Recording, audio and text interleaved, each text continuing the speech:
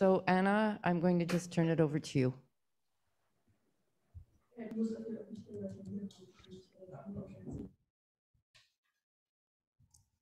Great. Hi, everybody. Just give me 1 second here. All right.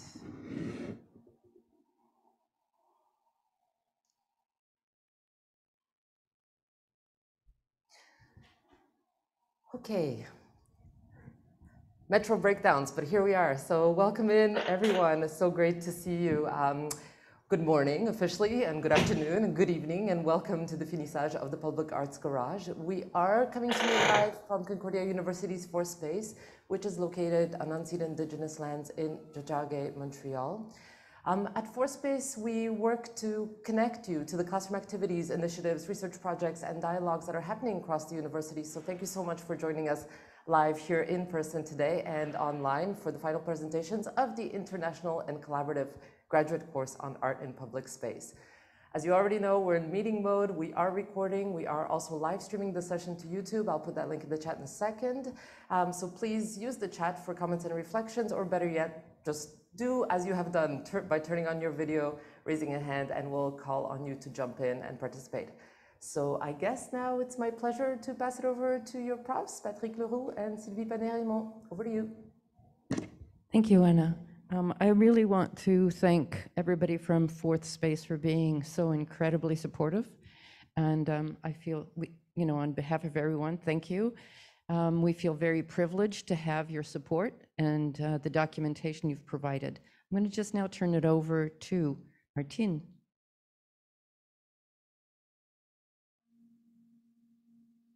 Do we have Martine in Europe? Switch. Is still on the way. Here it's okay. Do you hear me? Can everybody hear me well? We can hear you. All right. Yeah. Thank you very much. I'm really happy to be here in the virtual Montreal, and yeah, Patrick, it looks also very nice where you are. Guess in your own backyard, and yeah. So welcome everybody here in virtual Weimar. We are sitting together in a room for the first time, so you see that we have like a little bit different setup. Yeah. We will also have some plants later. They are waiting outside the Parliament of the Plants. They will join us also and listen today. Yeah, yeah, thank you very much. I just wanted to shortly maybe outline the presentations for today. We have scheduled two blocks. First of 4 groups, and then a block of 3 groups that will be followed by an intense feedback. Everybody who presents will have 10 minutes to show their work. We will have some live presentations, some hybrid presentations, and some presentations of pre-recorded works that have taken place in public space. Yeah, and here's the Parliament of the Plants coming in. Yeah, so I just have to look at my flow here. Yeah, sorry for not being set up. I think I would just hand over to you, Patrick, maybe to say some introducing words, and then we can hand over to the first group, right? No, Sylvie already said. Okay. So maybe. Okay, or we could just it's hand up, it. Yeah. Greetings and gratitude, yeah, I think is the main message for the welcome. Yeah. Oh, and plants. Yeah. Would the first group already like to share their screens or to share their video? We have the first group, Victoria. Would you like to introduce your group?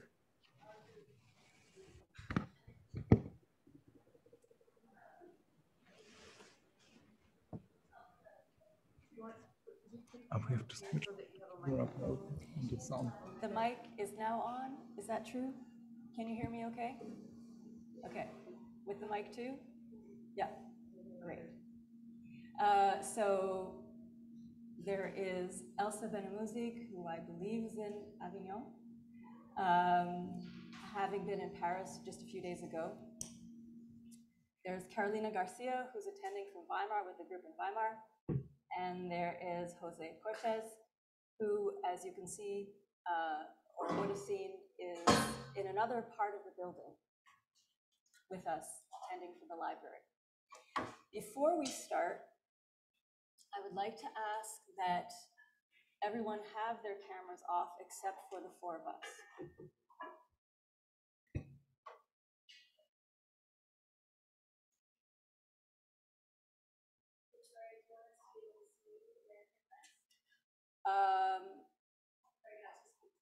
I would like to have it in gallery view.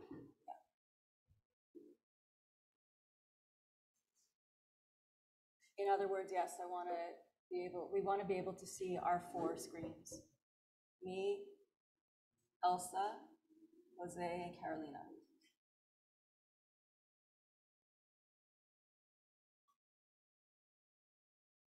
And that also includes if the camera on me can be shut off, there's another sort of room view. If that camera could be shut off as well, great. I still see some other cameras on. Chrissy, Am's at fourth space. I mean, if it's possible to turn everyone's cameras off except for us four. There's still a couple.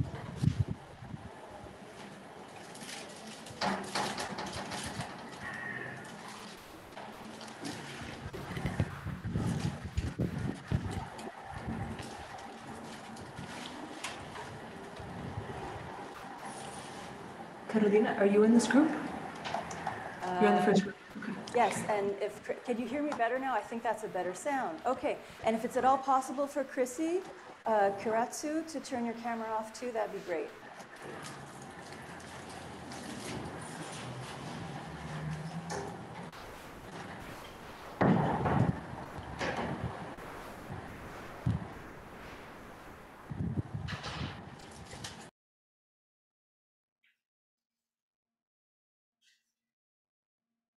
Lunch eating part of the performance? Is Carolina eating part of the performance? Yes. Okay.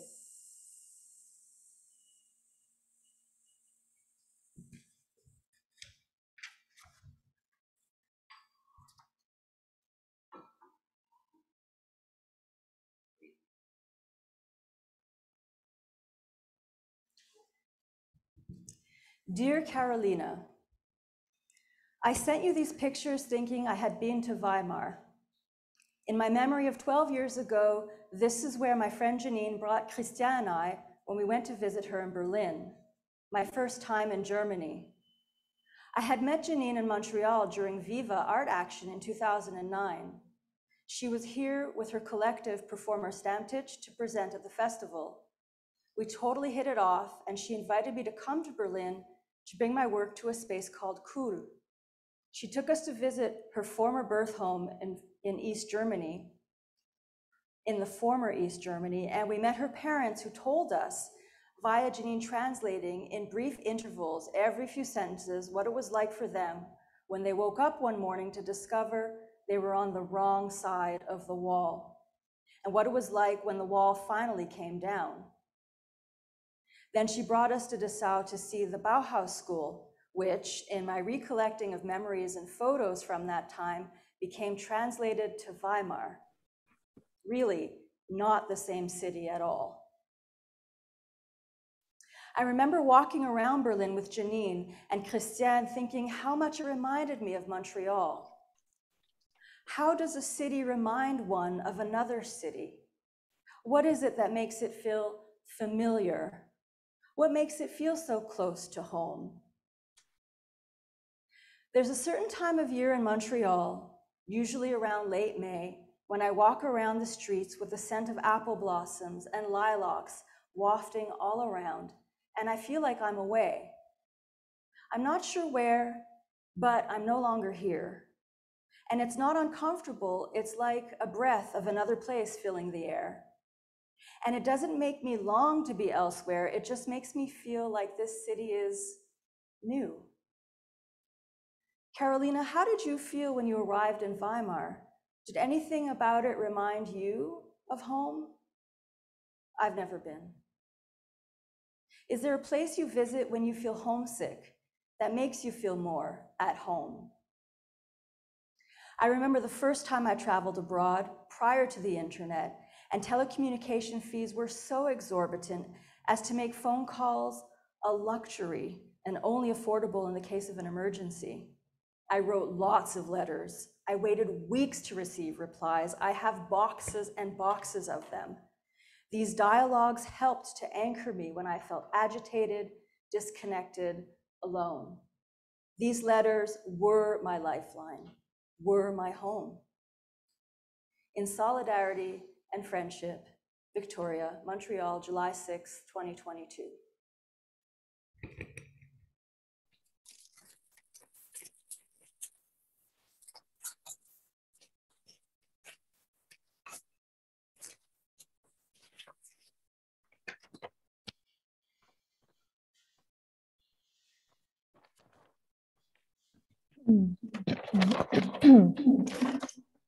Dear Jose, I write this letter to you inside the place I live in Weimar. My room, my home, my secret spot. The address is Rudolf Breitscheidstraße 1. Quite a difficult name for someone who was moving to Germany for the first time, especially for someone raised in Brasilia, a planned city, and used to address with just numbers and letters. But I need to confess that I love how the post mail finds me here, by my name, not my flat number. Makes my dwelling more singular. Somehow this small detail helps me to feel part of the city. Here, I feel I belong. I also felt and still feel belonging to Brasilia, but I sense the city wants me to be invisible, quiet, on my own. Everything is far, there's a lot of empty spaces and no corners, and we don't see many people walking the streets. Weimar and the 6,800 inhabitants, 68,000 inhabitants, it's completely different. At the bar on Friday night, you know that guy with blue cap drinking shots was doing his groceries yesterday at 4 p.m. If I remember well, he bought basically pasta, pesto, and some snacks. Brasilia and Weimar are so different from each other, but they also have some similarities. I made a small diagram of my life here and there to help me visualize the contrast. I always wanted to live in a small city, to have a shared relation with the space, to recognize faces, to go everywhere by foot or bike, to go to my favorite restaurant and hear, "Welcome back, Carolina," with a huge smile, to have friends coming to my window in the middle of the day, to invite someone for ice cream 15 minutes in advance, not 2 weeks, to change the speed of everyday life. If you come to Weimar one day, I hope you also notice how the clouds and the wind moves differently. When this happens, please go to Homish's house at Im Park. At this place, I feel I can stop time. After that, you can eat a good shawarma at Dama's restaurant. And if Hossein is there, you can say you are Carolina's friend. I'm sure you will get some extra fries. Brasilia inspires me to imagine utopias. Weimar makes me touch the reality. Do you think it's possible to have both feelings in only one city? Maybe this place will be my next destination. But wherever I go, I will always bring Brasilia signs with me to remind me where my start is. And I wonder if you feel or felt your physical presence different when you moved to Montreal. Do you feel visible at Mexico City and Montreal? Do you feel that two cities have the knowledge to see you? And I also wonder if we need to feel seen in the city to say this is our home. Maybe we don't. Warm Brazilian hugs, Carolina.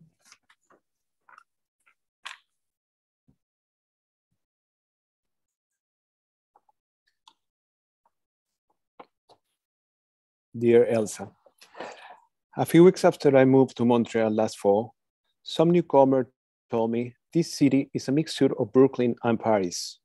I'm still trying to prove this by myself. Faithfully, I support cities could be made of small parts of other towns, though as people from many places, we shape them constantly and turn them home for the season or lifespan. I was once to Paris 20 years ago, while in college years. I visited for a few days with my childhood friend, Juan, during springtime, maybe. We basically walked the city with little plans, but enjoyed just getting surprised by it. I can recall some beautiful scenes connected in my mind with a few French films I've watched by then, as well as some romantic and snobbish atmosphere all around.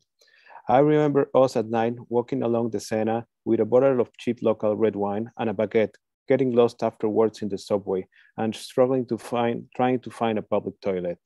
In the daytime, we also walked to the Louvre Museum, but as soon as we saw the crowd in line, we declined to visit, thinking who needs to be oblique to see artwork hits that already circulate in thousands of Western art history books, standing up and surrounded by tourists for hours. I took several pictures of the trip with my film camera that I still keep somewhere in Mexico. I remember one of Juan posing at the entrance of the Collège de France with some ironic attitude, as he was studying philosophy then. It was so much fun. I also remember trying some Gaulois cigarettes as an indexical literature gesture. Juan and I were enthusiasts of Hopscotch, an emblematic novel by Argentinian writer Julio Cortázar, taking place in Paris. I think it marked many references to our city walks, like the bridges and other areas where the protagonist looked for a woman who had disappeared. It was a marvelous emotional connection. Although I lived in Brooklyn some years after, I never thought of Paris while there, not of Hopscotch again. I think I read more Paul Auster then. Have you ever embraced Paris, shaped from some other artistic perspectives? Have you ever talked to new visitors about their expectations and personal imagination around the city? Is Paris somehow a big metaphor? I visited my native Mexico City 2 weeks ago, and I brought back a bunch of newspapers that my father steals by daily. I cut out the news about a river in Mexico City drying up while I write this. I will insert it inside a copy of Hopscotch from the Concordia Webster Library, marking a passage I want to share with you so you can have a little reading trip in a quiet place whenever you visit Montreal. Here are the directions to it.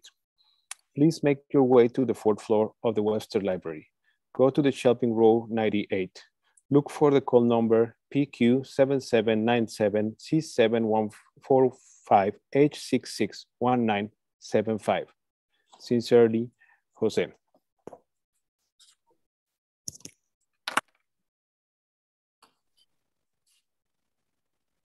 Dear Victoria, I am writing you from the train leading me out of Paris in the lavender and ratatouille scented south. This is the last time I am leaving home to come back to it, unchanged. I mean that the home will remain unchanged. I don't know about me. This is the longest I have stayed in just one place in my adult life. These past few weeks, phoneless, I got to know the city better than ever before. You can see the maps I drew to fill out the gaps in my memory or lack of company. These are maps of a time alone in the unknown. Even though I know this is the end, I couldn't help but add new drawings to my wall or repot the spider plant. This dwelling was built bit by bit in the 12e arrondissement de Paris, through memories of late night dinners concocted for friends, new and old, coming and going, zhuzhing up our evenings to the sound of the guitar, violin, balafon, mandolin, knives and whisks, pots and salt shakers. My last night in New York, a city which condensed my sense of home at the time, I cooked an insane amount of matzo ball soup. Sleepless, I cut the vegetables, infused the bouillon with onion, garlic, leek, celery, carrots. I rolled the bowls in my palms, gigantic ones, and infused the whole apartment with the dish the knot in my stomach never let me taste. I left it out on the counter for my roommates, who were rooted in America enough to remain there as COVID took over. A lasting sense of having been home. I wonder what my last meal in Vivaldi will be. I am writing you, Victoria, and I wonder, what would yours be? The taste of home, of a lost home, of your last home. In my bag, I chose to take a copy of Leonard Cohen's Les Perdants Magnifiques to carry a little of your summery Montreal with me. Leonard Cohen's song, Famous Blue Raincoat, is coming back to me. It always does when I write a letter. This time, our past exchanges shed a new light on the following lines. I hear that you're building your little house deep in the desert. You're living for nothing now. I hope you're keeping some kind of record. The little houses we build, never mind where, we can't help but keep some kind of record of, can we? Songs and words and tastes, sounds and things. What will it be, the maison de fortune of us all? What record will we keep of our little house of Zoom calls and performances enacted in and in between places that were deserted from any prior connections? Now, the first time I visit Montreal will not be my first time. You will have left some kind of record, which, what will be left? Sincerely, Elsa.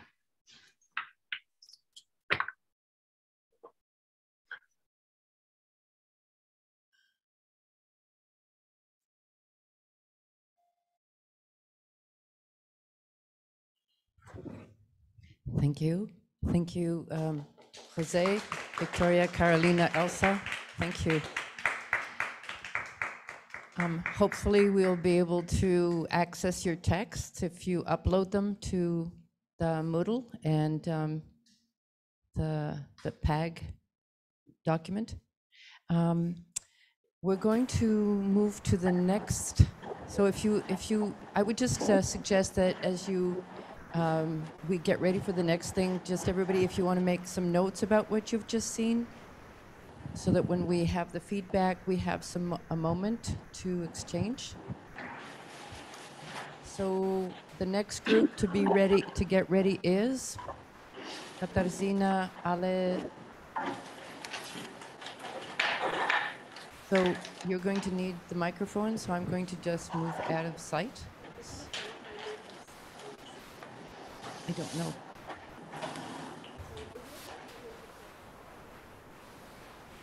Will you need 2 microphones? So I will just do a very short introduction. So our creation as research project was developed by Ale, Runze, Chrissy, and myself. And this presentation is the continuity of a previous one, which focused on the theme, "The streets are not ours." Now we would like to reflect on and explore the question, what does public mean? And the role of the audience in the public realm. We would like now to present the video, which is a poem in 4 parts, in 4 languages, and concludes in one universal language, music. This is a collage of different artistic and symbolic expressions from different locations. The intent is to demonstrate the interplay between the public and the surrounding spaces.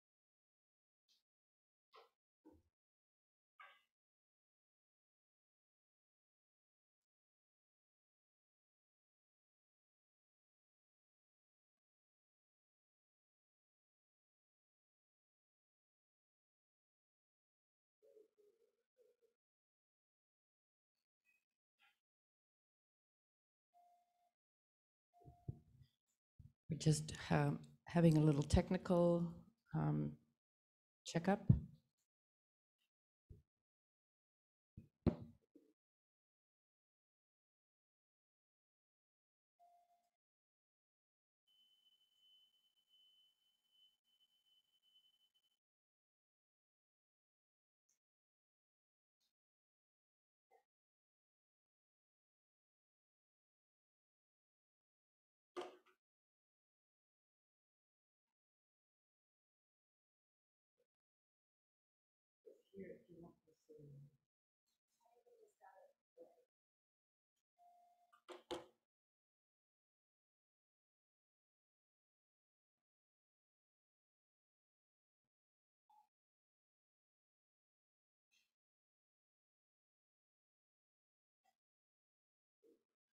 共取、使用、合法、共同、锁定、拥有、共同拥有、大家、使用权、归属权、第三方、单位、多职务、公众、指人、面对所有人、公共爱情、公共艺術、欣賞、享受、朝早、人們、街頭、行入。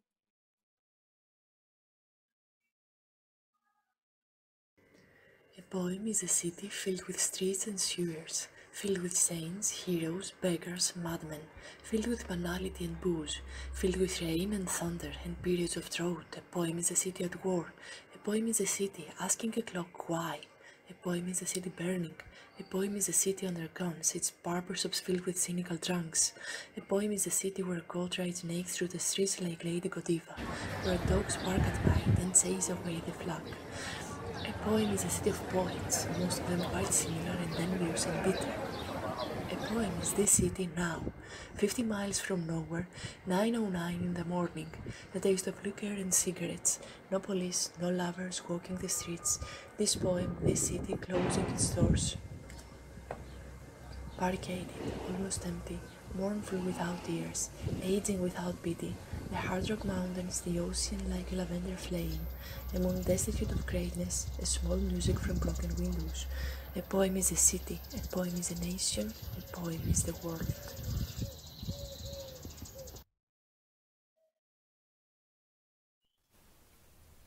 You said, I will go to another land, I will go to another sea. Another city will be found, a better one than this. Every effort of mine is a condemnation of fate. And my heart is, like the corpse, buried. How long will my mind remain in this wasteland? Wherever I turn my eyes, wherever I may look, I see black ruins of my life here, where I spent so many years destroying and wasting. You will find no new lands, you will find no other seas. The city will follow you. You will roam the same streets, and you will age in the same neighborhoods, and you will grow gray in these same houses. Always you will arrive in this city. Do not hope for any other. There is no ship for you, there is no road. As you have destroyed your life here, in this little corner, you have ruined it in the entire world.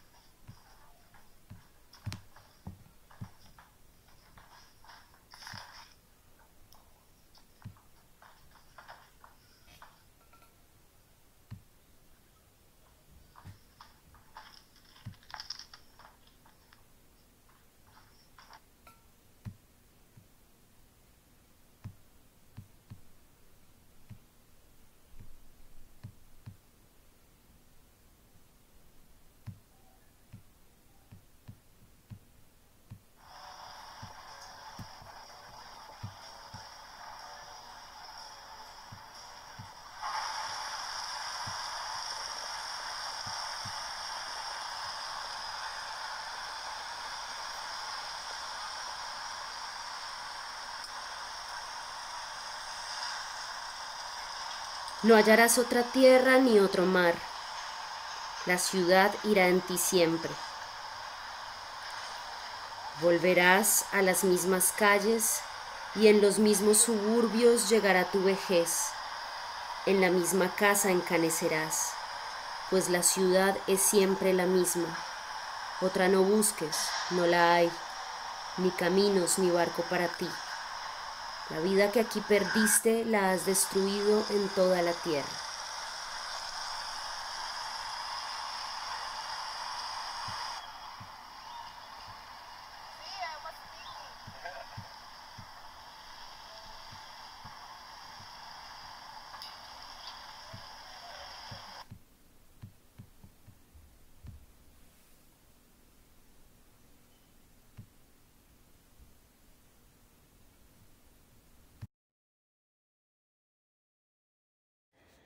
Letnie popołudnie śpiewa mariacki hejnał. Kobieta w czarnej sukience na środku rynku wkłada wspomnienia do torebki, bo tylko tyle jej zostało. Na tle straganów z kwiatami, z uśmiechem pozuje do zdjęcia. Przed odejściem w ulicę Mikołajską. Mickiewicz to pamięta.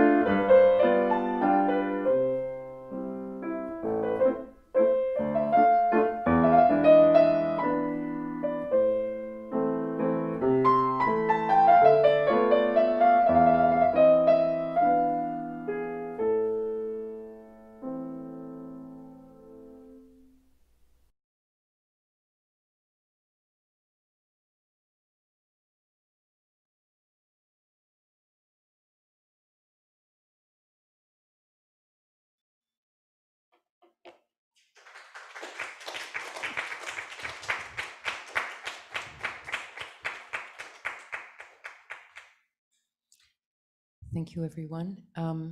Katarzyna, did you want to say something, or Runze, before we move to the next group? Just if you want to Or Ale? have a look at these documents, this is part of QR code answers that we got. They haven't been translated yet. We're in the process. You have some excerpts of the poems. And yeah, that's so. What was the question? The question we used to. So we used two QR codes in both phases of the project. So the first was, well, in the first one we had like 15 questions, this one, and the other one had just one that is, what is public? That was the question. In this other one, we had like 15, like a big formula, and there you can see also. And this, we were planning to have the people, to give the people the possibility to draw or answer in other ways. So this is something that we're just exploring and trying to go deeper. And yes, we have lots of answers, some in diverse language, not only in Chinese, but also in English, in Spanish, and other languages. So we will let you know soon the translations. But yeah, this is mostly what we've been doing so far. Thank you.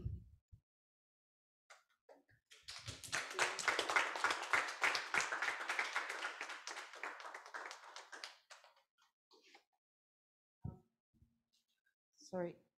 So For the people in Europe, you may not be able to see what Ale was showing, but I'm just going to move one thing a little closer to camera. Oh, you are looking at it there? Oh, that's brilliant. Gosh, technology. Paper? Not paper.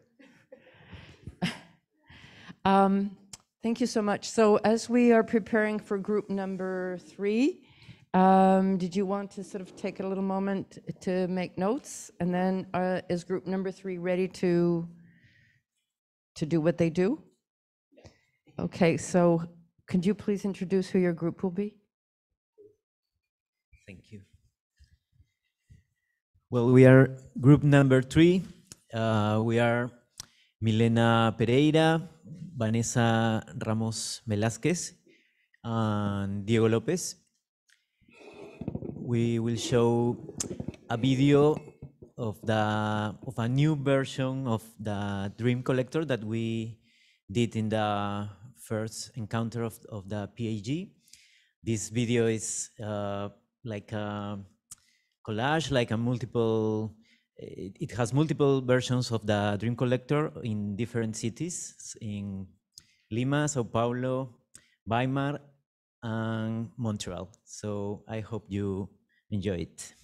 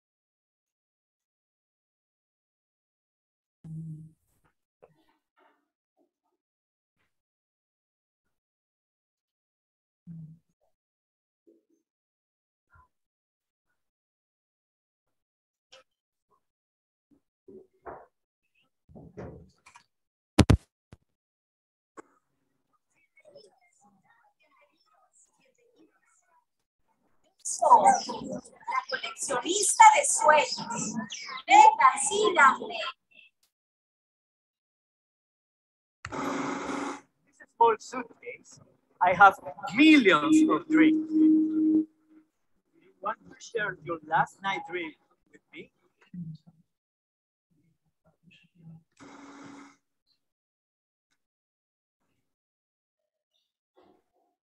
I was walking through this square on my way to a new journey. Suddenly, my foot gets stuck on the ground. I start to suddenly. I appear on the other side of the world in free fall. But a great thunder catches me. Waiting for a warm sky. Raining dollars and dollars. Finally, we arrive to a very high and silent. De repente llegamos a una ciudad ruidosa en la que las personas viven hablando de los demás. Some animal sounds are heard. Oigo sonidos de animales. A yellow squirrel runs across my body and stands on my shoulder. Y me susurra algo oído. No recuerdo quién es, pero me pongo curiosa. I don't remember what it is. And I become curious. We run together and become one, like a horse. Like the sea. Like a tornado.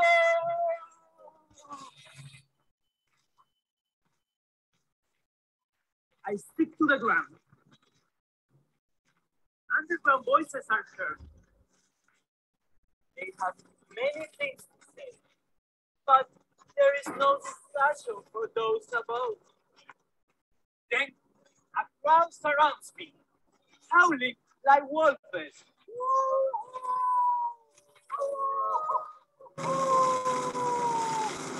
But the condor picks me up again.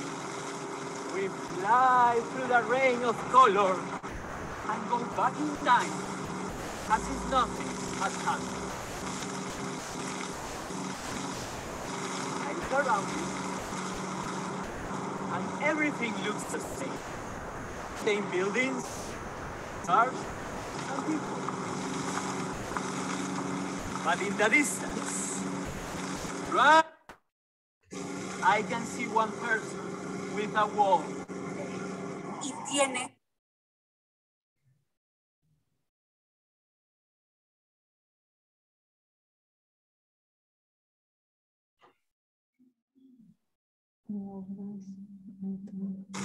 Breathe and close. But they don't hear. If I turn it on so that they can hear from one computer, so it's with both. So you're not hearing. Yeah, no, there's no audio then. Simply got a key. I have to turn it on here for everybody to hear.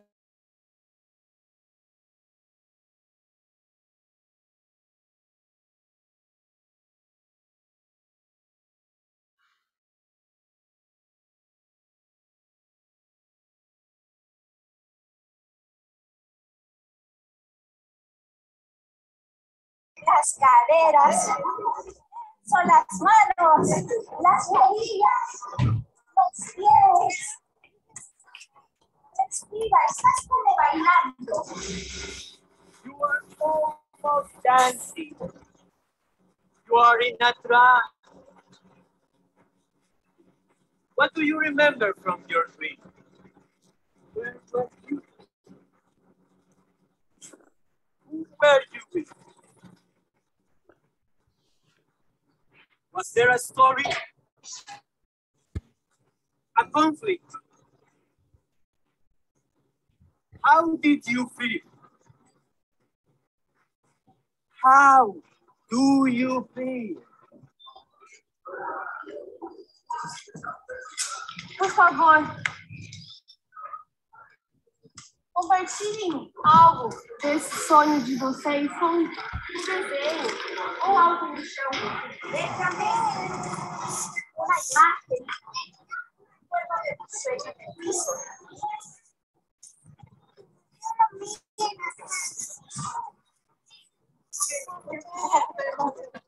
Puedes dibujar tus sueños. Puedo dibujar. Oh, se fueron. Breathe. Slow down your movement.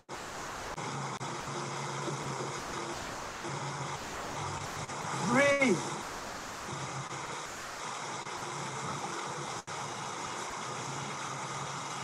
Open your eyes. Please, leave me something on the floor with this song. And have good dreams.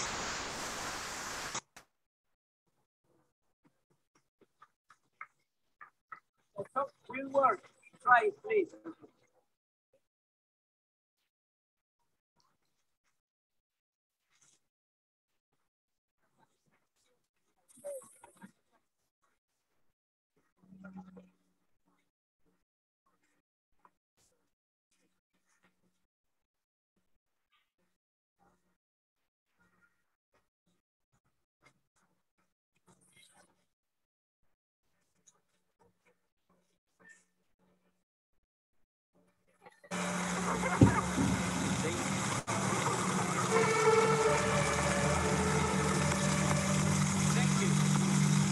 No hay problema, es tiza, sale.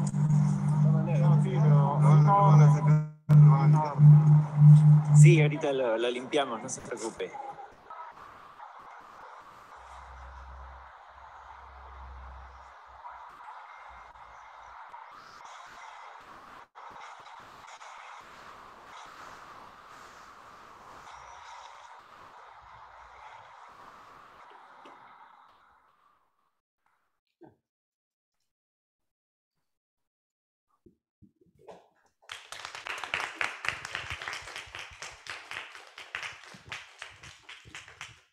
Thank you. Sorry for that technical issues. The rhythm was a little strange. Oh, thank you. No, it's not working. Hello? Can we have the microphones? Thank you. The mics are on. We hear you in Zoom. Okay. No, I was saying that the rhythm was a little strange, very cut it, but maybe then we can share the version on Moodle to see it in the real rhythm of it. Thank you. Yes, I apologize for the video latency and the audio. We had the technical difficulties here, so we'll be uploading the video in the Moodle.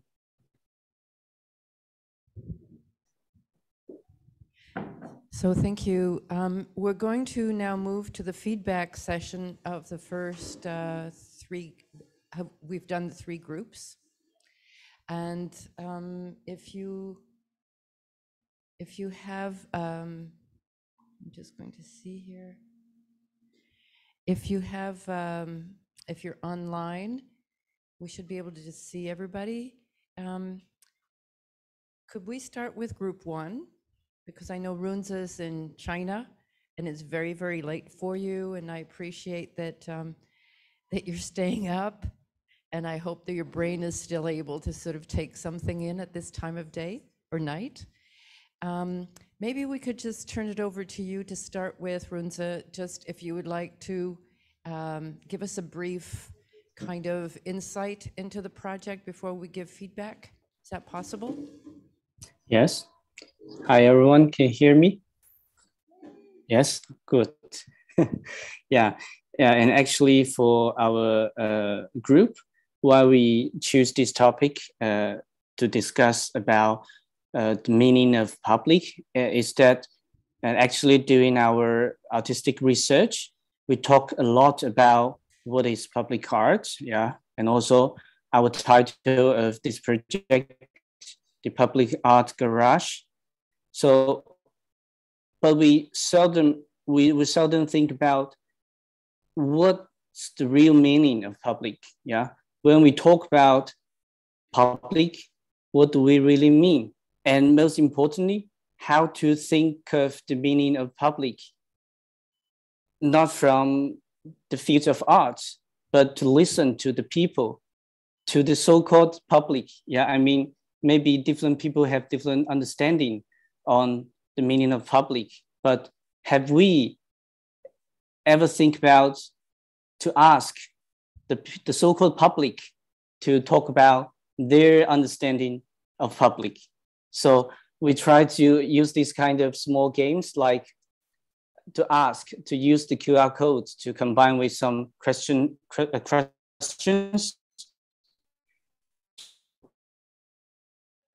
and locations like in Mexico, in UK, in Canada, Montreal. People, what do you think is public? Yeah, what means public? And then we collect these materials and turn them into so-called poem with 4 sections. And then we combine them together with some videos that reflected our formal work in the first part. And then, yeah, that's how it works. And yeah, thank you. Thank you. Thank you, Runza. Actually, this is group number 2, but because of Runza being in China and it's so late, we just thought we would just start with this feedback and then we'll work backwards. Did anybody from the group want to add anything? No? I'd like to turn it over to Patrick. Sure. Thank you, Sylvie. Thank you, everyone. I am so touched by poetic, deep thinking about the notion of public spaces and all of your personal engagement in all 3 pieces we've seen so far. It's really pretty amazing, actually, to experience this. The first, so the piece we've just alluded to, what struck me most was I guess the poetic approach, but also the visual poems that you were offering. You know, the poem is a city, right? That was one of them. Rushing like traffic, like movement. So there's something very much alive in all of these pieces, something absolutely engaging, and especially not poetic, quote unquote. So I'm very drawn to this to this approach. And maybe a final note, very briefly, the fact that you tied into the initial piece. The streets are not ours. Sorry, I think was extremely well thought out, and you've created that link. So thank you for following up on this. Sylvie, sorry, there's a construction happening nearby. Sylvie, I'll turn this back to you to maybe animate the further responses. Yeah. Hello. Can you hear me? Yeah. I'm very curious about the way that you're overlaying images. One of the questions that I've asked, that I will be kind of that I'm interested in a lot of the three presentations we've seen so far. One is how content is generated, and once content is generated, how is it then structured and put together for this medium to be shared? Because that's also a challenge of taking the 3D performance and the personal experience, and how do we then organize it to be shared in this kind of 2D flat medium, and that has a linearity to it. And I see that there is a lot of challenges that people are tackling with regards to how to deal with space-time configurations in this kind of medium, whether it's like overlaying or sequential or successive presentation of experience. So I have a question about the approach that you have chosen in terms of the overlays, and how we talked about this before about the different layers. And I know that there was also some talk about the somatic practice. How is the body involved? What is the physical experience? I don't know if one of you wants to sort of feedback on this, maybe Katarzyna or Ale, if you'd like to just address that very quickly. Yes, we would, yeah, as you probably saw on our videos, it was this individual take on this public theme, but we also were very connected actually. And to me, also the somatic thing was, I got inspired actually by Sylvie having a little experiment with me when I was at the piano and we were discussing, okay, how can I relate to that, and how can I relate to space as an artist? And that's why, I don't know if you remember, but I was also like touching the buildings, and it was very important for me to have this idea, not just playing, but also having like a movement. So I was practicing like a squared movement to imitate the structure, but also having very deep emotional connection in the same time, and also artistic, and of course moving fingers, as a pianist couldn't escape that one. So it was really like a whole process. I was actually, for my part, I was using a green screen, and because it was so important for me also to be part of a public, playing the piano, being at Les Jésus in the same time. So I was trying to actually accommodate all these little things and create this collage of emotion, language, all the barriers which somehow I try to destroyed in the same time. So we were talking about coming from Dadaism a little bit, and through collage, destroying what was before and creating something new. And I think what Ale, of course, I will let her talk about her idea, but I love the idea of having like a real collage and these things going simultaneously, and a map and a language and everything together. And in Creasy part with Greece and Belfast together, photos with a poem, and again, a connection between different, like for example, my poem was in Polish, but it was also talking about the woman who has memories putting back in her suitcase. So again, she's smiling for a photo in the same time is somewhat tragic, and she's disappearing into the street when I was actually going away from a first presentation. So I think I think I can point out like 1,000 meanings hidden in these videos, which actually make sense from the beginning to the end. It will require, of course, I guess many views, and I would like you to have your own interpretation on that. So I don't want to like just explain every single detail, but it was really well thought through. And first China, like with this beautiful Chinese letters and a poem, and the idea also what public actually have to say about public. And for an artist like myself, it's also important like to see the opinion of, because we tend to just perform and not really connect in this level. So anyways, it's just so many layers. I will pass to Ale, but I think we were trying to touch on as many as possible, so to really get closer to the answer of what public means to everyone, actually, to each individual separately, but also as a whole and to all of us. I see that Martin also has his hand up. So just after Ala's brief contribution, we will hear from Martin.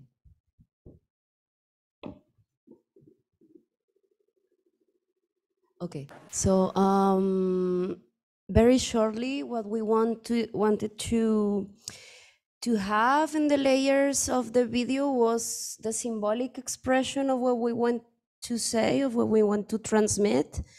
And also it was really, it was really important for us, really relevant to not get distracted in saying more that we had in mind, but also like trying to get as much of what people said, but also what we, not only as artists, think of the act of the public realm, but also what we as citizens conceive and know and experience of the city.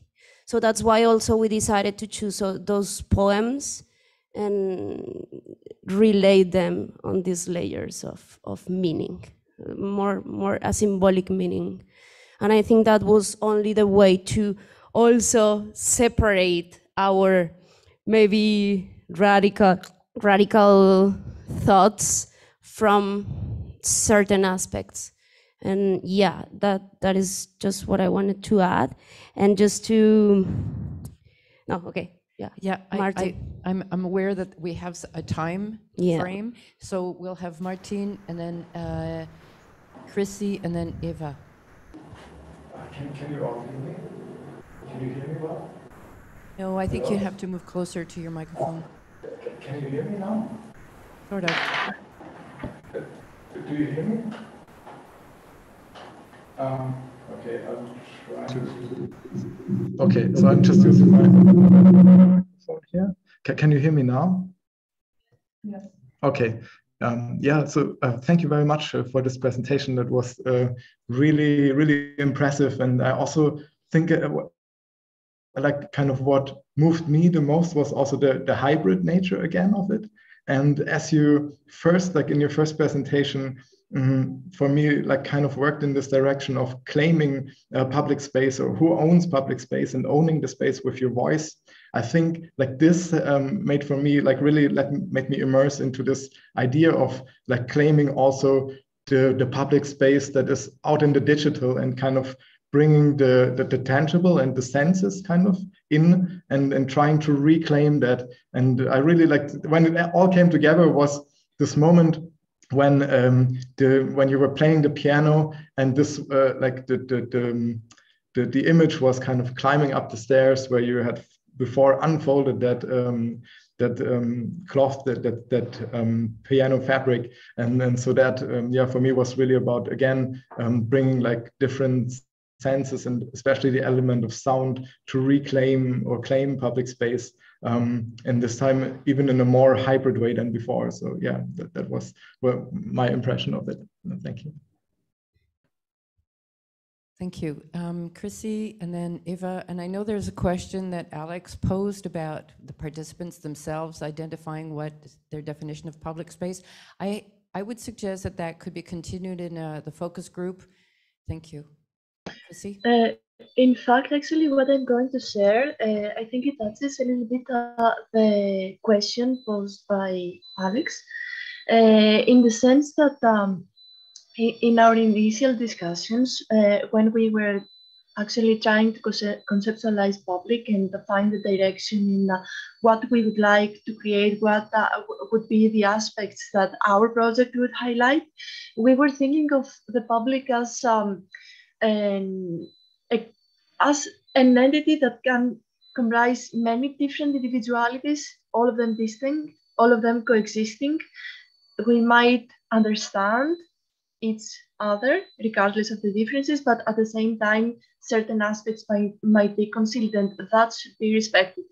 So in terms of the artistic form and in terms of conceptualizing this artistic form, there was also the notion of collage, and you can see that in the video, that actually it is the combination of different videos. Each one of us had to make a video, and we arranged them so that they form something new. And they are videos that depict each one's trajectory in terms of knowledge, in terms of experience, in terms of individual understanding of public and the individual existence actually within public spaces. In the case of my video, it also depicted my movement and actually my not quite residence, but currently I'm in Greece. And part of the video was done in Greece, in my hometown. So it also had the notion of public space, of sharing in public, of sharing emotions, sharing experiences, make them public, or let them be there for people to perceive or maybe not.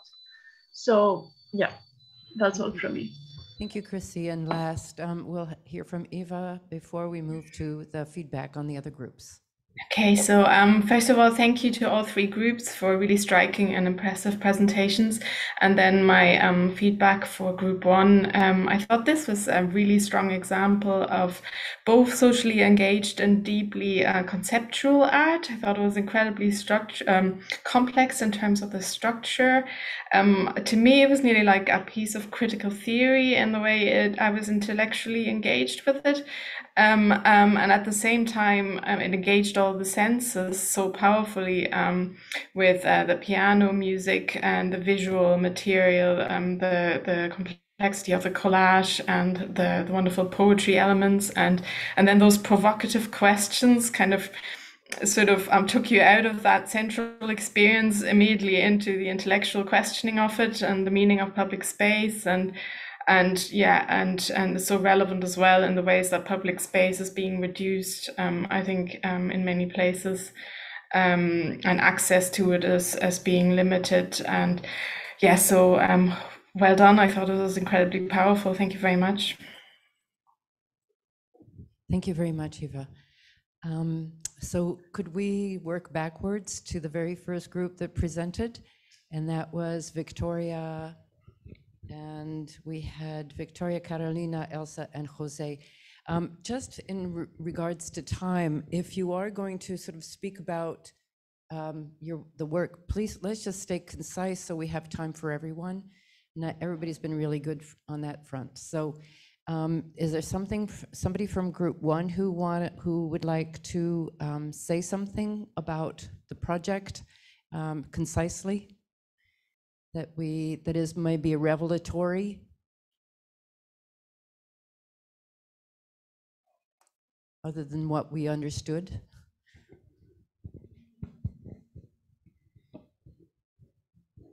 No, nothing else. I would love to hear what your thoughts about it, because we were thinking of giving probably a response after each of the letters, but I think that's a work in progress. That will happen after we send these letters. That's the only hint I can say. We're gonna, the plan is to send the letters afterwards, like physically. so everybody can get it and probably keep on the conversation upon that. I don't know, Victor, if you have anything to add? Nothing else. Okay. Thank you. So I understand what you're saying, Jose, is that this is still a work in progress that has a possibility of being shared. Okay, thank you. Did anybody else from the group want to share any feedback on this? People who are sitting in the room, people who are out there.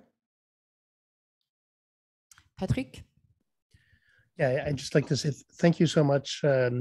This group brought us on an incredible travel. It was both extremely intimate through the addressed letters, but also inclusive. I don't know about the others, but I very much felt like I traveled with all of you to Weimar, to that first Berlin trip, which was a similar experience to my own as well, Victoria, to Paris, through Brooklyn.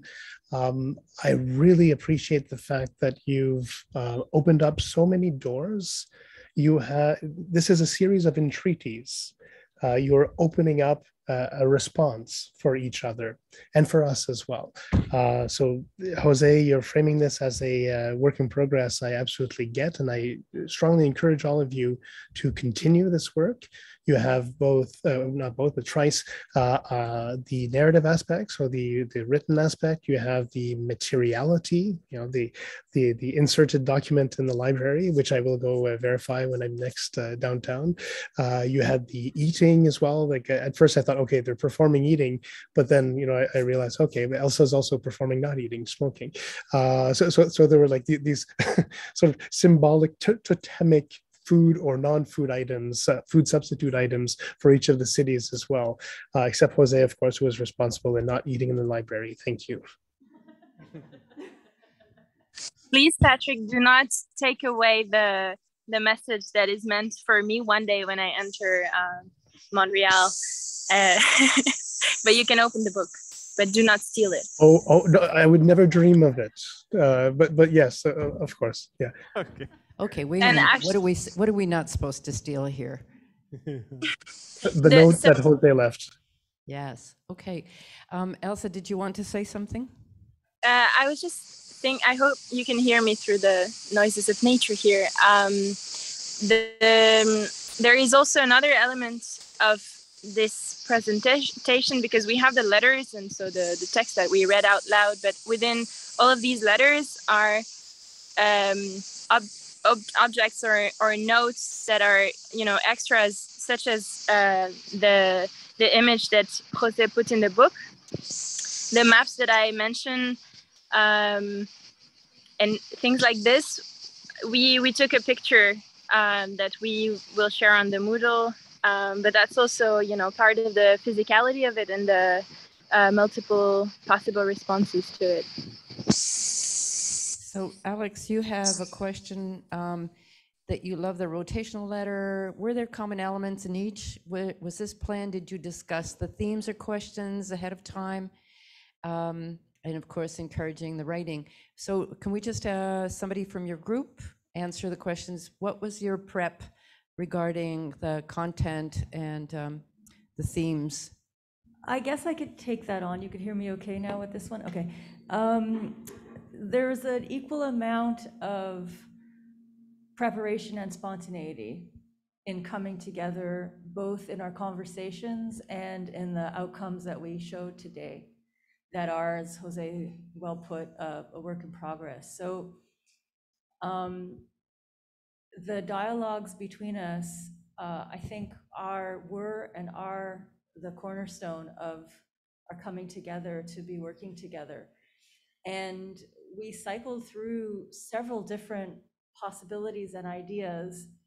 What I found so enriching and exciting about working with this group is that every new idea that came up, we all said yes, and then jumped to something else. So there was this interesting process of what are we bringing from our previous collaborations, both the materiality of it and the experience of it, and where are we landing now with the time that we actually have to create something together or to begin something together that feels really resonant for each of us. And what was interesting in that process is It wasn't determined in advance, but we ended up nonetheless landing on the notion of home, which is, I'm stating the obvious, you heard that, you saw that, but wasn't something we decided in advance. We didn't set out with this idea that we each want to be deeply thinking about this notion when we come together to talk. It kind of happened,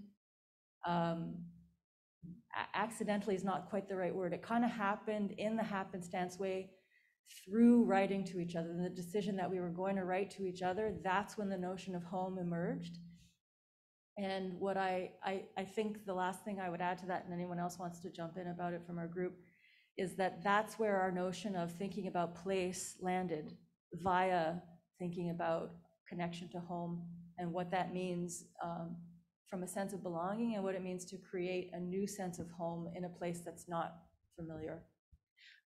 I would just like to add something about, because I have a question about the situating it in the home and if we're working with art in the public space.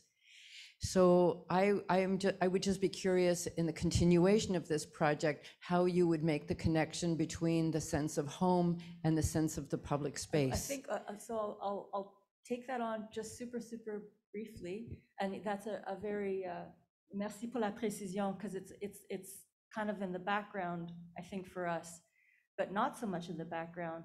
The notion of how public space, when we arrive in a city, creates a sense of place, how space in the more general way becomes place, more particular, because we become familiar with place.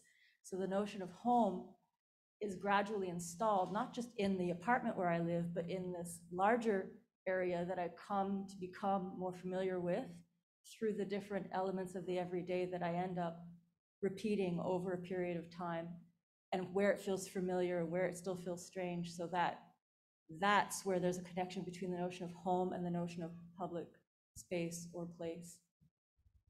Thank you for that precision. I think it's important to just not second guess how we are making these deep connections between the theme that brings us all together, which is art in the public space. I think Anna has a question or a comment. Maybe you'd like to just come over and grab this for me. I'll just be very brief so we can move on to the other comments and presentations, but just thinking about the idea of home in Zoom, suddenly people's homes become, we have access to them. So it felt very appropriate also to, we're kind of used to now looking into glimpses of people's private homes as public. Thank you for that note on extimacy. We all know intimacy, and we understand the term extimacy, which is the sharing of one's intimacy in a public way. Thank you. Are we ready to, and Runza referring sense of place, I'm curious about your understanding of the difference between place and space. And I think that's a kind of a great discussion question that we will be able to pursue further. Could we move to the feedback on the last group that presented? And thank you, everyone, for the work Elsa is done. Elsa is showing the maps there. Oh, yeah. Yeah, these are the maps, Patrick. I would have said what Anna said, but I think it became sort of obvious since we were all connecting through Zoom that talking to public space, we really diverted into what we're talking from each other's homes, and this is where we're talking to you from, like some of us, and so there's just and from other people's homes as well. I mean, this is not my home, actually, Martin. It's a random person's home in Avignon, and here it is, part of the class, all of a sudden.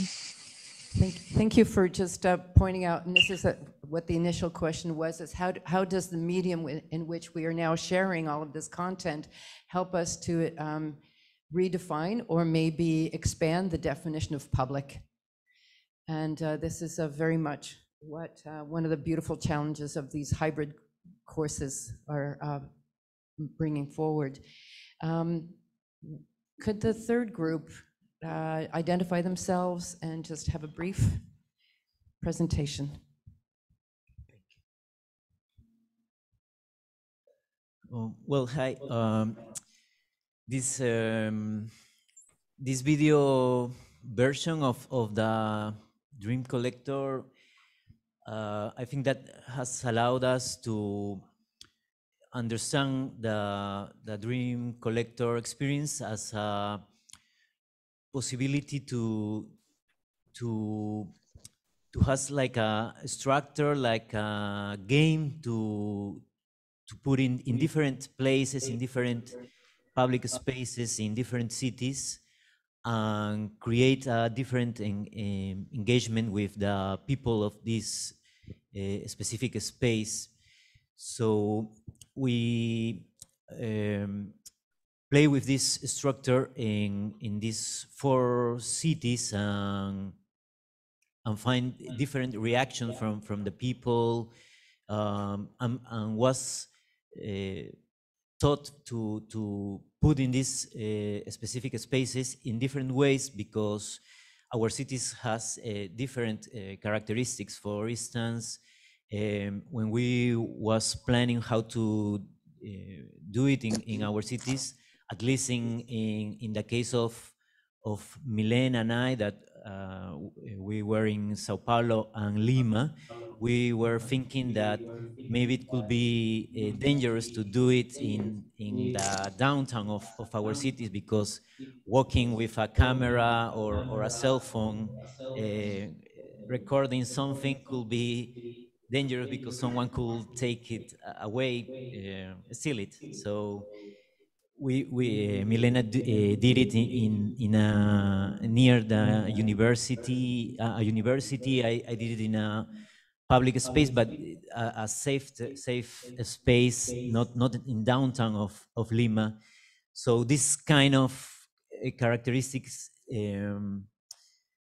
are very important to think before did this experience. Also, I realized that this could be like an artistic practice in which someone or a group of people create a game, a structure to share with other people. So now this action of the Dream Collector was something is something to share with other people in different cities. Other people could do it in their cities with different languages, but also changing the images, changing some reference. There is a part in the narrative that refers to the city that the Dream Collector dream and found, that could be changed, thinking in the city where the Dream Collector or the performer of the Dream Collector is doing the performance. So we found this very special, something that could have an independent life from us. It could be replicated without our supervision or permission or observation. So maybe we can let the Dream Collector structure or game be in the world in the future.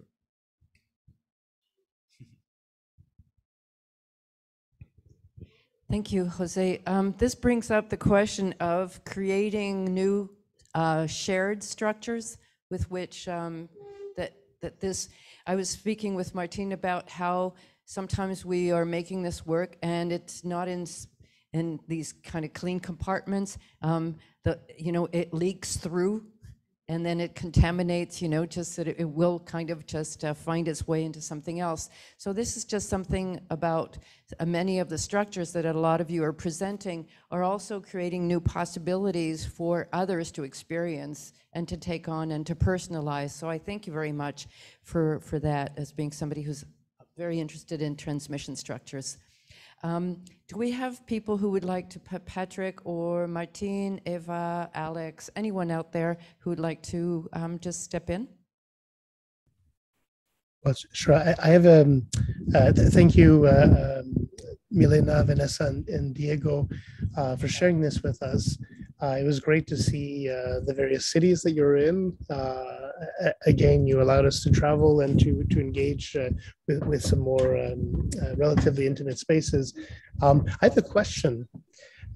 What will you do with all these collected dreams? So you have a dream catcher, a dream collector, who basically in each of the cities prompts us and brings us to think about our own dreams, and yet it's called the dream collector. So I'm wondering, what is the collection eventually, and how can you build that collection, and what will the collection be built for and towards? It might be a rhetorical question. You don't have to answer, but I'm just asking the question out loud. Yeah, I'll answer to that. At first, it began with an idea that we wanted to engage with the public in a playful way, and in various cities where this type of engagement would be possible, and to experience the differences, how the public would connect to us, but also bring in this idea of something that can be considered the last free space, which is our dream space. It's possibly one of the most private spaces that we have left. And we wanted to bring what is so private into the public squares, into the public space, and create this kind of connection in a ludic, in a very playful way that would, integrate, kids, elderly, everybody who would be just transiting around the space where we would be. But also what was resonating very strongly with us was the fact that we are ourselves traveling. We are from somewhere, but going to somewhere or living somewhere else. And then in the process of doing this project, we were also traveling to other continents and moving and, carrying luggage and having these dreams, of being in other places. So this, in a way, was also a very, it was a commonality that we had, that we shared amongst the three of us. And that very quickly became a theme that we could develop and present. And, with this idea was also the idea of simultaneity. Sometimes there is this, I'm very familiar with the dream space, how this is dealt with indigenous communities, where the dream has an immense importance to them, where they sit together in the beginning of their day and they share their dreams amongst their families and their village, to see if there are congruences there, where they can draw their next steps, their actions throughout the day from what their dreams told them. So I was, having these thoughts that we do this performance, and then who knows that in the simultaneity of performing this in different places and spaces, that we would get some congruencies also, or not. This is very open-ended. And I think the idea of collecting dreams can come precisely from the repetition of this, or the potential for repetition of this performance that can be not just done by us. I mean, we have a tradition of artists who work with performances that they make, that the most important thing is not the performance itself, but the instructions of how to perform. And in essence, our idea with the video was to publish something that can also, inspire, or can also serve as this kind of structure to go out into the public space and create performances that can have various iterations where the performer as well as the public can experience, how is this dream space happening in the public or with the public in various places in the world. Thank you. Thank you for that. One of the items in the performance, I do have questions with the way that, and I'd love to see the version that wasn't, that was meant to be. I do have questions about the way that the content was overlaid and how you structured it, because that is the challenge. You just talked about simultaneity and congruence, and I think these are two key words that I would just put to you. You don't need to answer this, about how you are actually putting the material together to connect with these two ideas. I did have some reticence at some times as to what is, why bring something from the past forward, and you know, what importance is everything of the same importance? How do things bounce off each other? So I do have questions about the structure itself, but I think it's a beautiful challenge to try and find the notion of simultaneity and congruency in a structure, especially in this kind of sharing. One thing I wanted to just, I love the idea that you're saying about people in a village, Vanessa, sharing things together. It's a very different sense of, other people have brought up the notion of Weimar being a small place where you know what the guy bought the day before when you run into him at the bar the next night. That notion of the village and scale. I think this is a really important question about public space. Scale, intimacy, what is revealed, what we know about somebody because of proximity. And I also, one of the items that I really enjoyed in this performance was seeing the drawings, the graphics. I think there's something about the graphic material in this project that I would love to highlight a little more. I feel that there's a lot of importance given to the verbal, the text, the spoken, but I think that you're also generating opportunities for people to express in a nonverbal way. And I saw the children immediately finding space for that. So this kind of welcoming, opening space for the nonverbal, I think is also another way of collecting dreams. So I would just encourage you to just look into that aspect of it some more.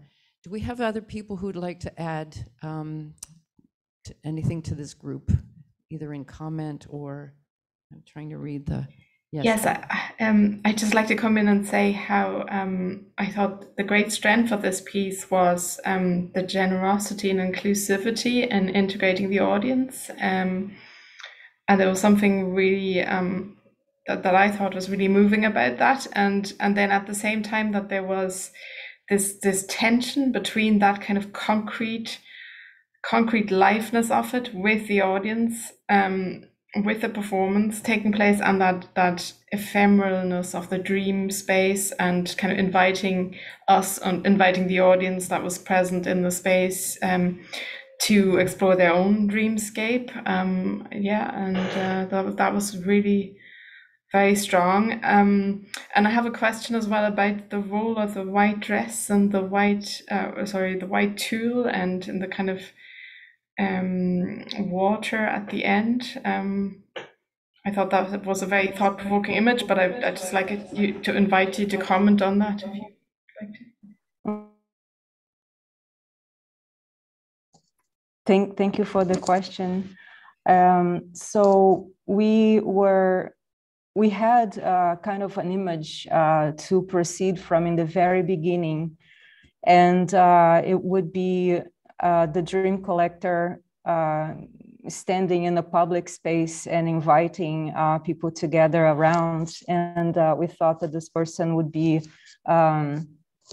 would have a very whimsical quality to him or her, you know, somebody who would maybe be coming from another world, you know, not from Earth.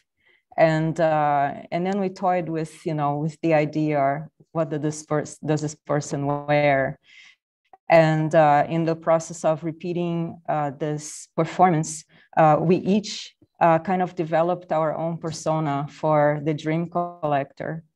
And when I did my little part near the water, was filmed here in the park in Weimar, Diego commented that it was like a meta dream collector. So the meta dream collector in the beginning, and then in fact, the title of the piece is not in the plural, it's Dream Collector, as one dream collector that kind of explodes into a myriad of different personas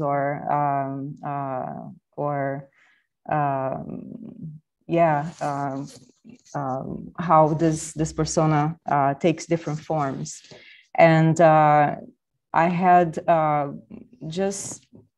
gone into the park and filmed a few scenes, and somehow the water really called me to go near it and film it. But what really triggered me to put this bit at the very end was because when Diego and Milena delivered me their performances, when I was looking through it, there was that part with the policeman, and somebody in the video says, "Don't worry," they say in Spanish, "Don't worry, we'll clean it up." And I was thinking, it's chalk, of course it can be cleaned very easily from the ground in a public space. We shouldn't be so concerned about this type of interaction in the public space. It's a very playful thing, but I thought of this cleansing bit, and automatically I reached into this part that I had filmed, and I thought, this is really perfect. It's like, why do you have to cleanse, So it's this meta dream collector kind of like cleansing the dreams, but having that connection to this idea of the memory of dreams. Thank you for bringing. And I put a link here. Up here, if you would like to access the video again on Vimeo, I have posted it there so that you can watch it again later without the. Thank you so much. That was very illuminating. Thank you so much. And it just brings back a dreamscape from my childhood when friends and I tried to get into the Guinness Book of Records by having the longest part of a street covered in a chalk work of art. Did you make it, Eva? No. But you still have time. Can we have time for just one last intervention or question before we start with we have a small break, and then we'll go into the group 2. And Anna, you have a thing. It's super brief. I didn't realize until it was almost over that it was not intentional, the kind of disjointedness between the sound and the visual, but I quite enjoyed it, especially because we were looking at dreams, and it was very interesting to watch people speak and to hear something else or hear it later. So I'll be curious to watch the 2 versions and compare them, but it was kind of interesting. Thank you for pointing that out. And we did mention something, that dreams are not sequential. They don't have words like because and after and therefore, and they seem to all bombard us at the same time. So yes, that kind of some beautiful accident. So are we going to have who's the timekeeper right now? Who's the somebody is a timekeeper? Is it Alex or Eva? Can we just look at the schedule where we're at? Okay, I think we can have a 15-minute break. Is that good enough, or do we need 20? 15's good. Okay, so we're all going to just join back at 11:30 here, so 17 minutes.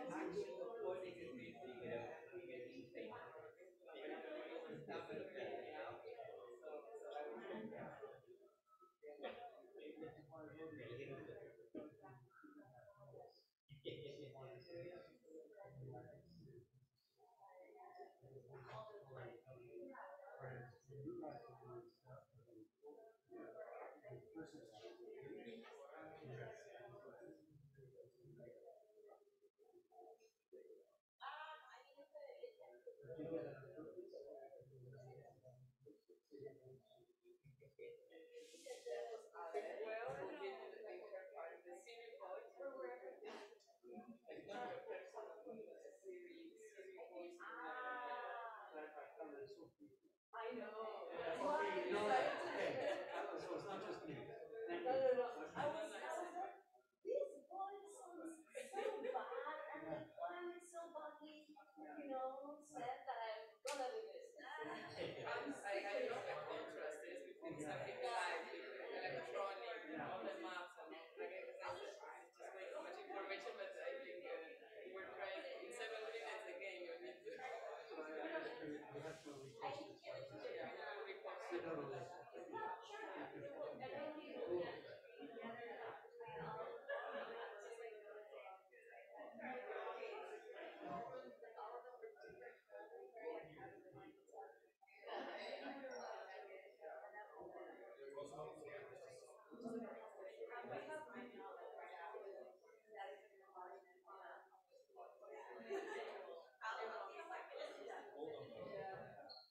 And that's why at the end I said, okay, and it was just a little part. Because what I want to do is I don't know. You tell me, there's too many options. I don't know, sure what your vision is.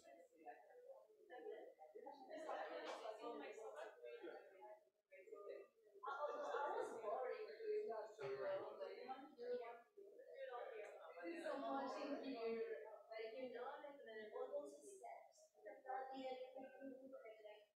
But in this case, all these layers and I love your arms.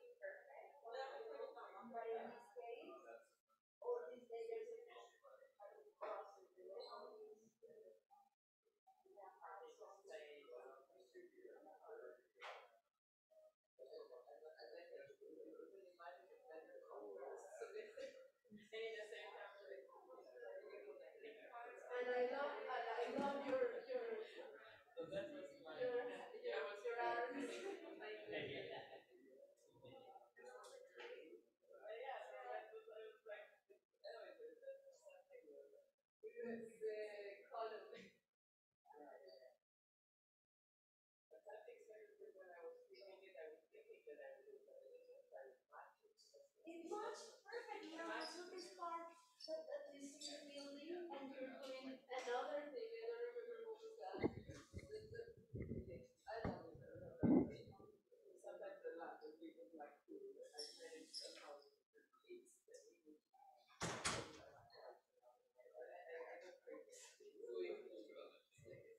When you start describing it, I was like, at what time to do that?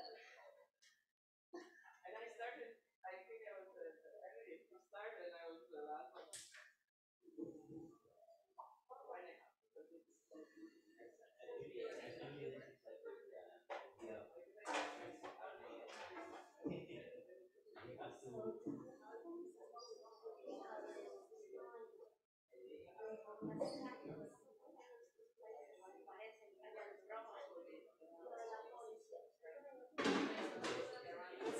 Ese es mi trabajo, es mi proyecto de PhD, como las calles acá son distintas de las calles de allá.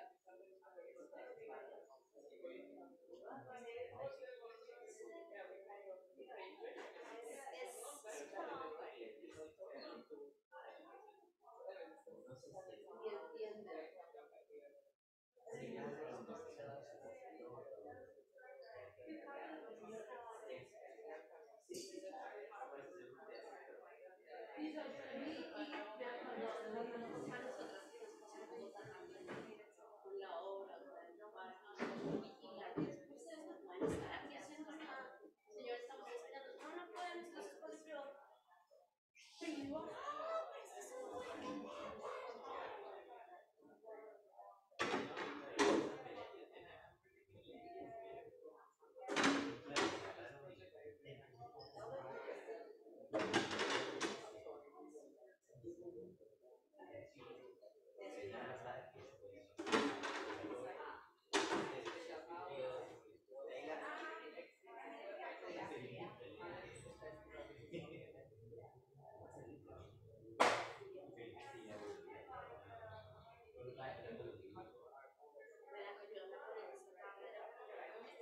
Pues sacamos cosas así, o sea, yo soy material crudo, disponible y experto en que todas esas cosas pasen.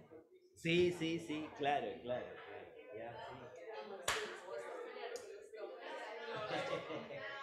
A mí me gustaría que este producto se diga así, Uf, además está muy linda la idea, está muy linda. O sea, yo como que lo empecé a ver y yo quiero ser tu secretaria. ¿Qué vas a hacer? ¿Todo bien?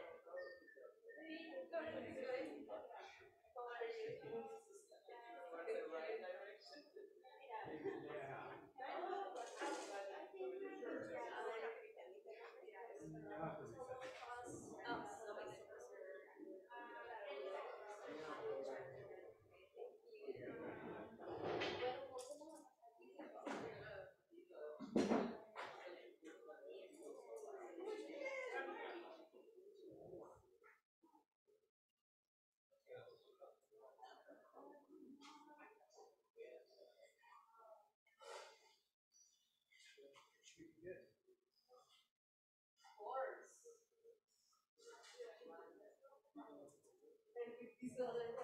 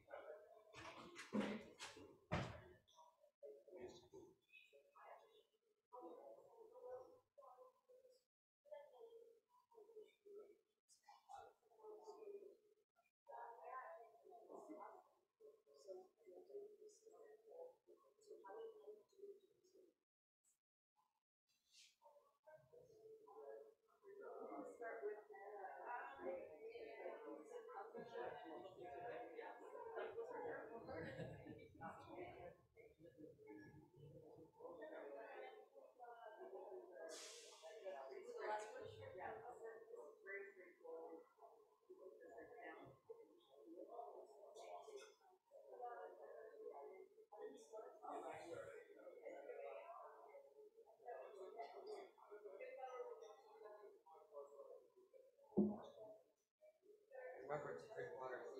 Oh, I always drink water.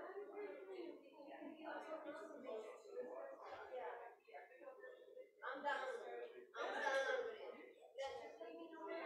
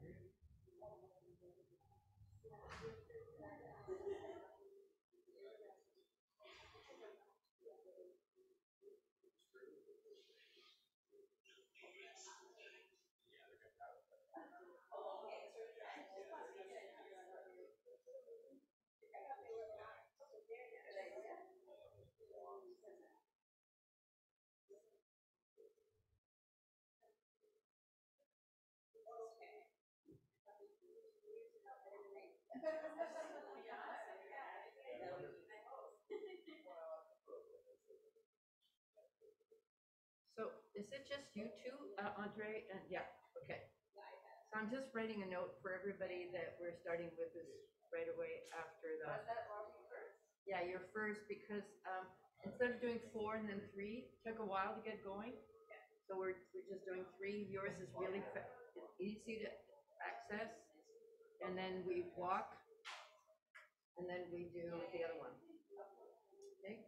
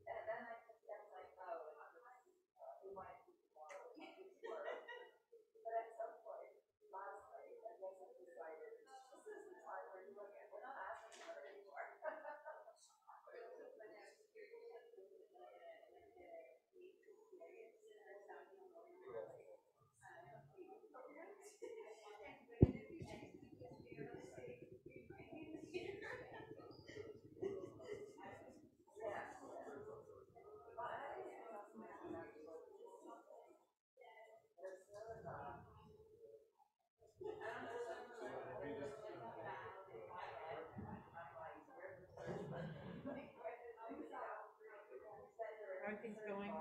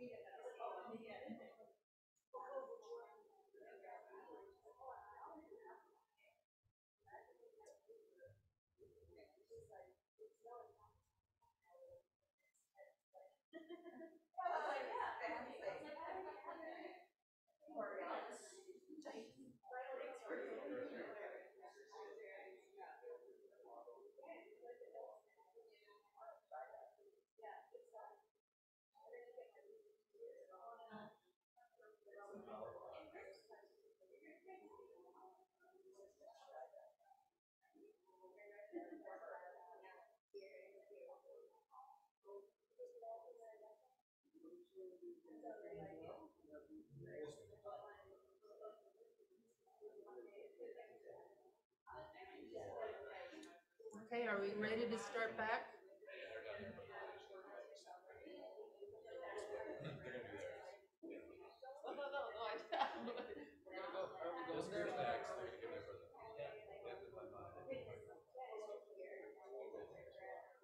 Okay, I think that we will need to start again. Is everybody back?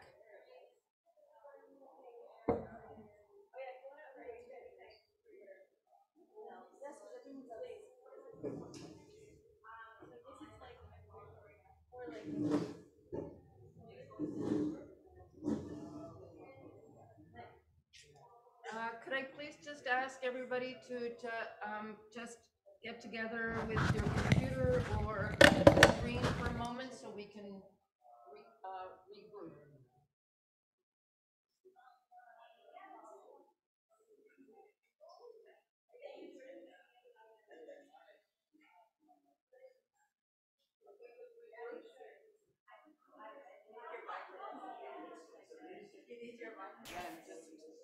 I'm being.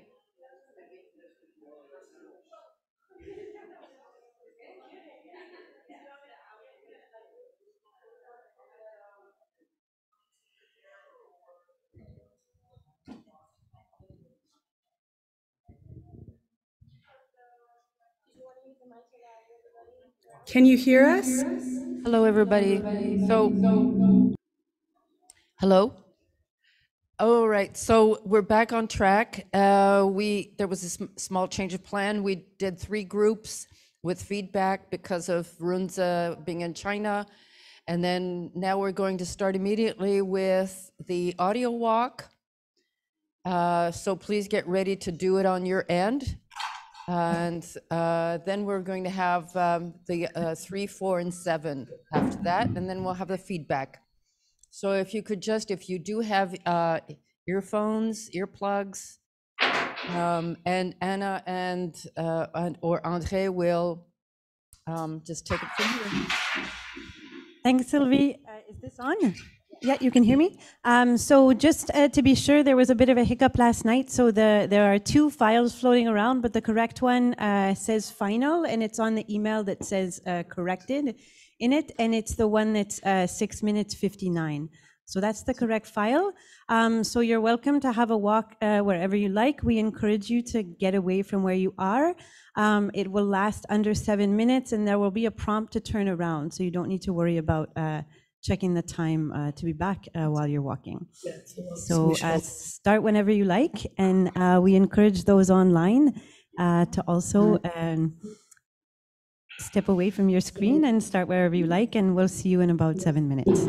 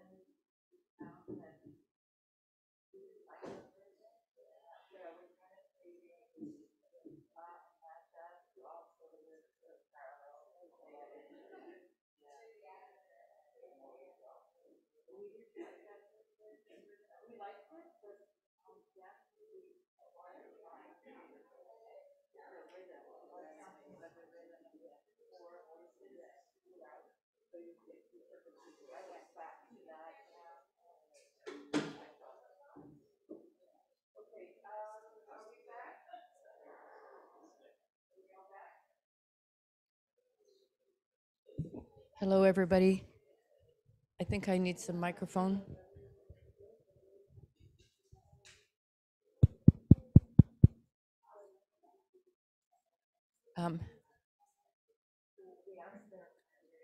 Yeah. Right. Thank you. Is everyone back in wherever you may be in the rest of the world? So thank you, Anna and André or Andrea. I don't know which one you want to use. And also there were the voices of Nadia and Ha. So just you might have, just in case you might have been asking it the way I was asking. We're going to move, so if you have a chance to take, hi, I'm here. Are we ready for the next group? So hopefully you've had moments to just take some notes. The next group is with Barry and Mark and Margarita. And could you please do a little, and then we're still waiting for Alex to show up. Yeah, Alex went for a walk. Okay, and we have, who else is, Patrick, just in case, I just want to mention that if you're outside, sometimes we get some wind on your voice. I can't hear you very well, Sidi. What? I said sometimes if you're speaking outside, we might get a lot of wind in your voice. Just so you know. Okay. Sure. All right. So thank you. I guess they will just join us. Or are we going to just wait till they mosey on back? Hey?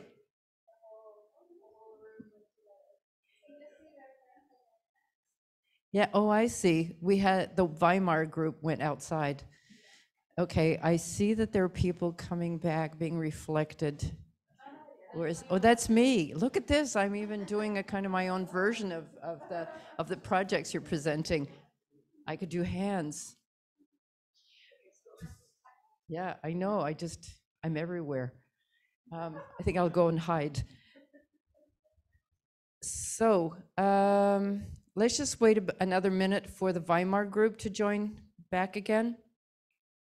I'm going to see if they could kind of just read their texts.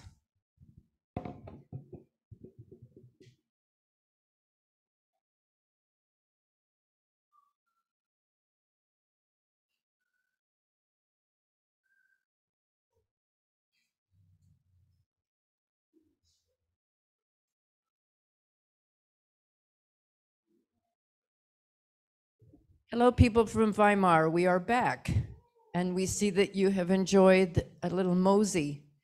I don't know how to say mosey in German, but you moseyed in Weimar.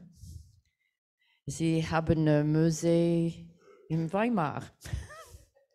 Vielleicht. Was that just a kind of a ghost of the Weimar people? Okay. Martin? No? Okay, hold on a minute.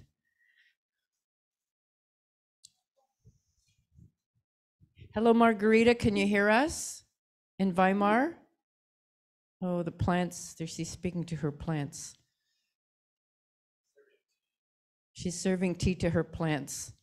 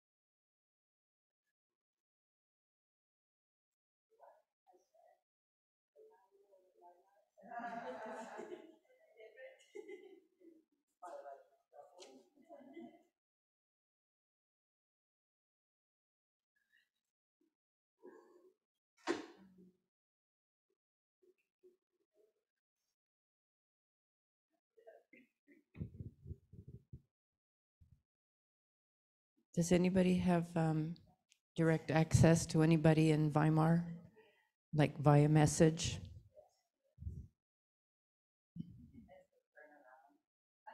Hey?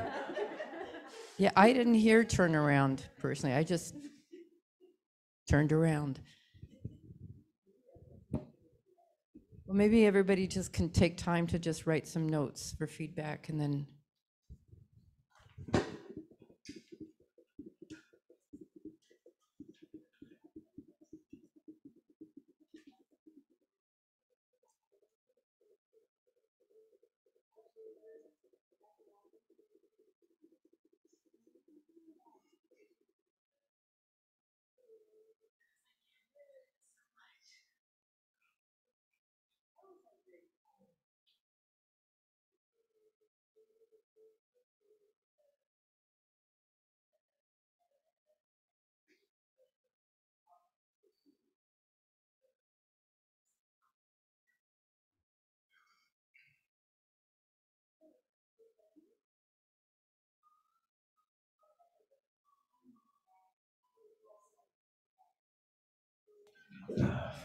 Hello, Margarita, can you hear us? Hello.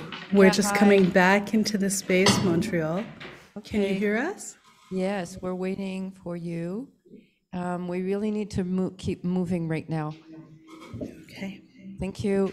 So we're going to move with Barry, Mark, and Margarita's project. Could we start now? Thank you.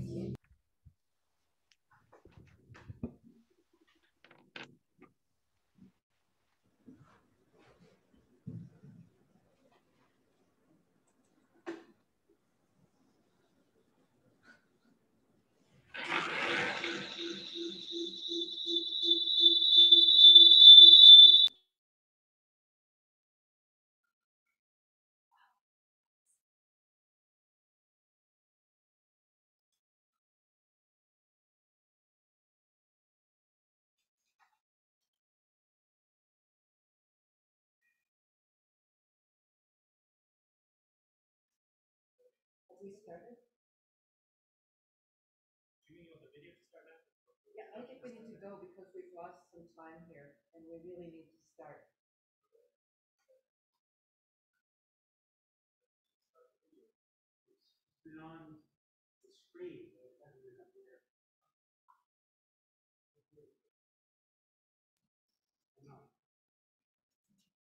Hi.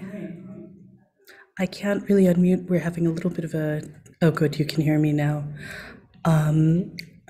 Should I play the. Yeah. I think it would be easiest if we played the video from there. Oh, good.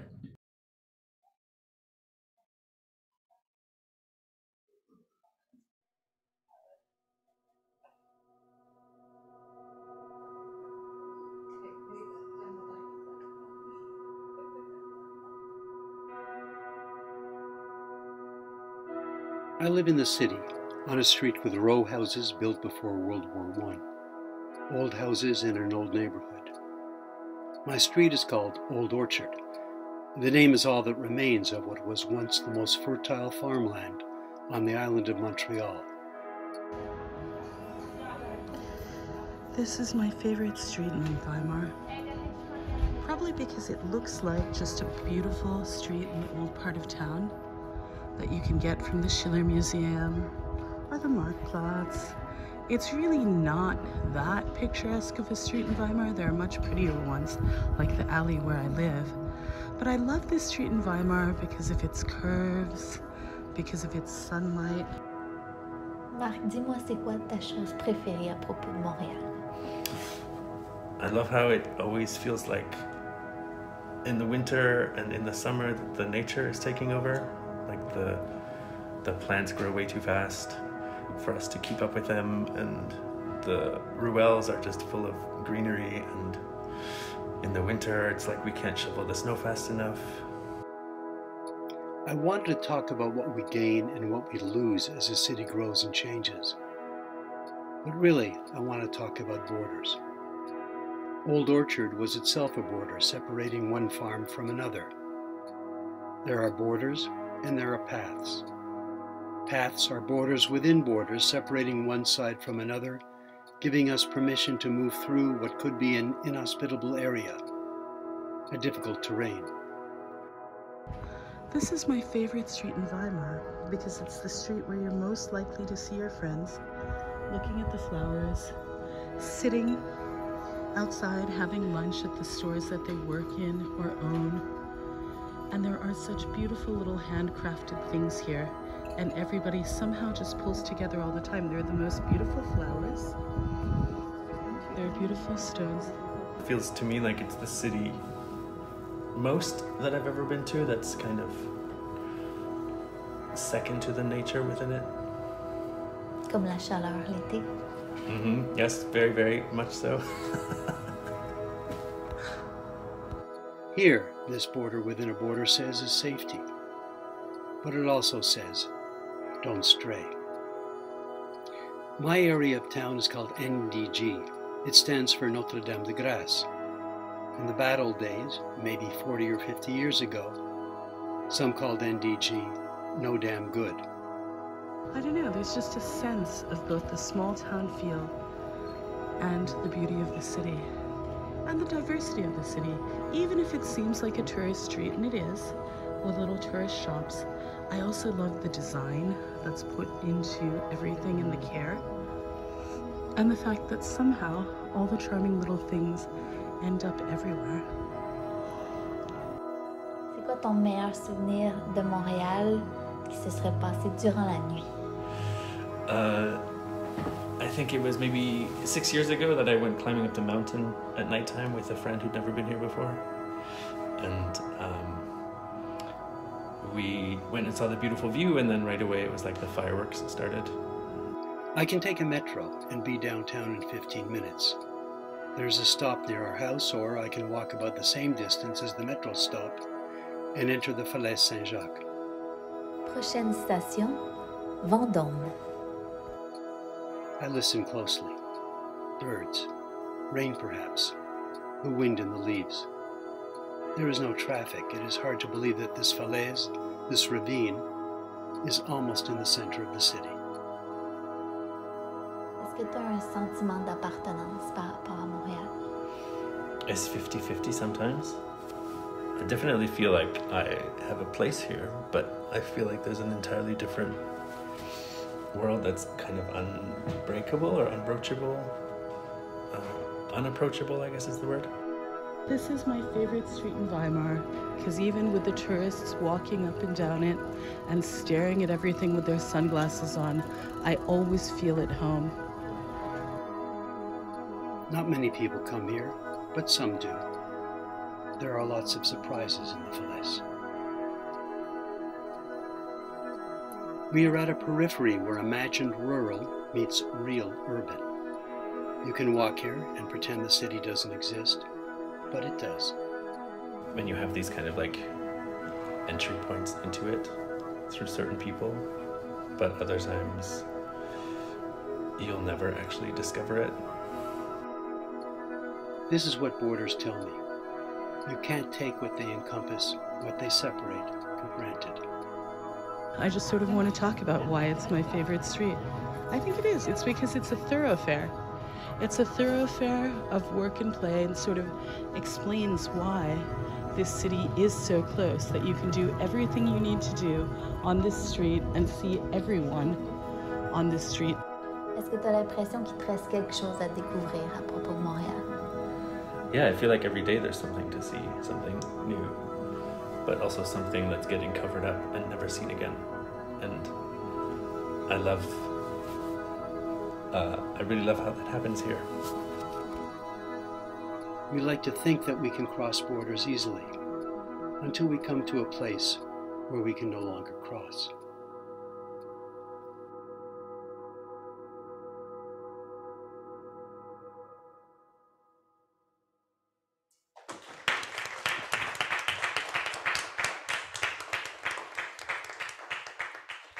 Thank you, Barry, Margarita, and Mark, for this foray into your into the heart of your city.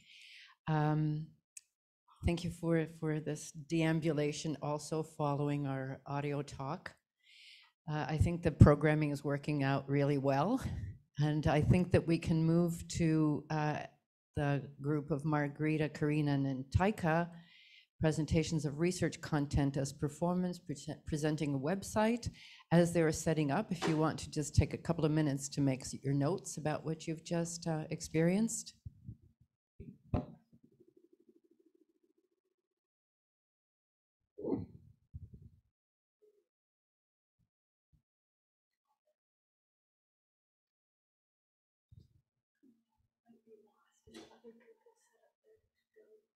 Okay, so let's just be doing a switcheroo. Is somebody else going first? Is the last group going second last? And you're going now? We seem to have a confusion in the schedule.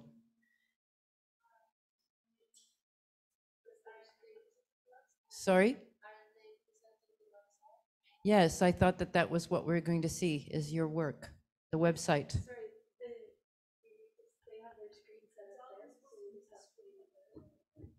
Sorry, can we just sort of figure this technicality out? Okay, so we're going to have Idun and Natalia. We're going to have Idun and Natalia go because of some screen setup, and then we will have the other group. So thank you. Thank you.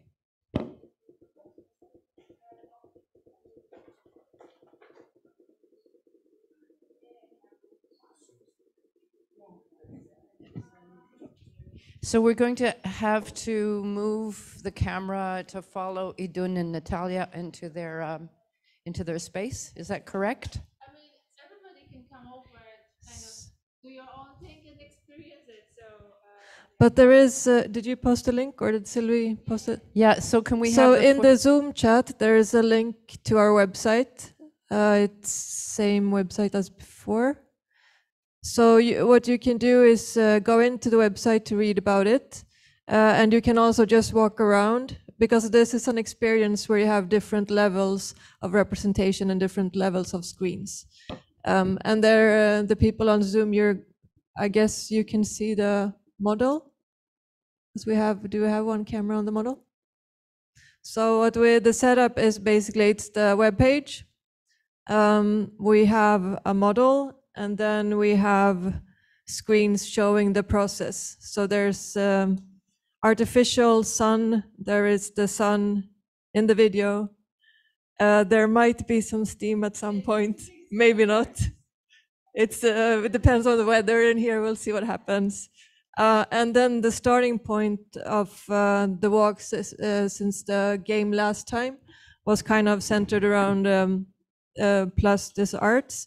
So that's where we started, and in our process we basically walked from this very empty space. This was completely empty when we filmed it with a 360 camera, moved to the top of Montreal.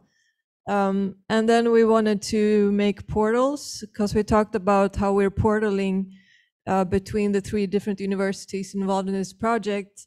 And because the last time we worked with a teammate in Germany, but now we were just in Montreal, but we also wanted to include Ireland somehow. So we got some inspiration from the Druid culture and the stone structures that are connected to calendars, time perception, and kind of the solstices of the year. But because we're not Irish, we have Swedish and Polish descendants and ancestors mostly. We looked at similar structures because the Celtic culture fed into the Norse culture as well, and the Norse culture was also represented in Poland a lot. So what we found there was like a common ground was the stone settings, and then especially in Sweden and Poland you find a lot of ship symbols. So ships depicted on stone from the Stone Age and on, and still live on in the life philosophy or religion, if you want to use that word, that I'm kind of part of. And this ship model that we built is very inspired by a place called Ale in the south of Sweden, where there's ancient burial grounds from Stone Age, Bronze Age, and then later during the Iron Age, this was built on top. So there's a story of burial in this place. And I heard that it's the same with Montreal. So there is this history of importance for local, like the First Nations here. And then when we looked on Wikipedia to learn more about this, there was basically, I'm just looking at my piercing because it felt though. So there was nothing. There was like all about the French history of discovering the mountain. I'm laughing because it's so sick in my head. And then there was like 3 sentences about the history. And then we walk up to the cross, and there is this cross. We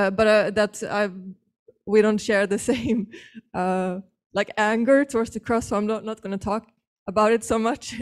Yeah. So basically, we want you to share the stuff with us. Also, one note before I hand over to you, if you want to add something, is that there's also ship burials underground, both in Poland and Sweden, where persons, like for example, there's one grave in Poland that's very interesting. So it's a female warrior, and she's buried with a board game.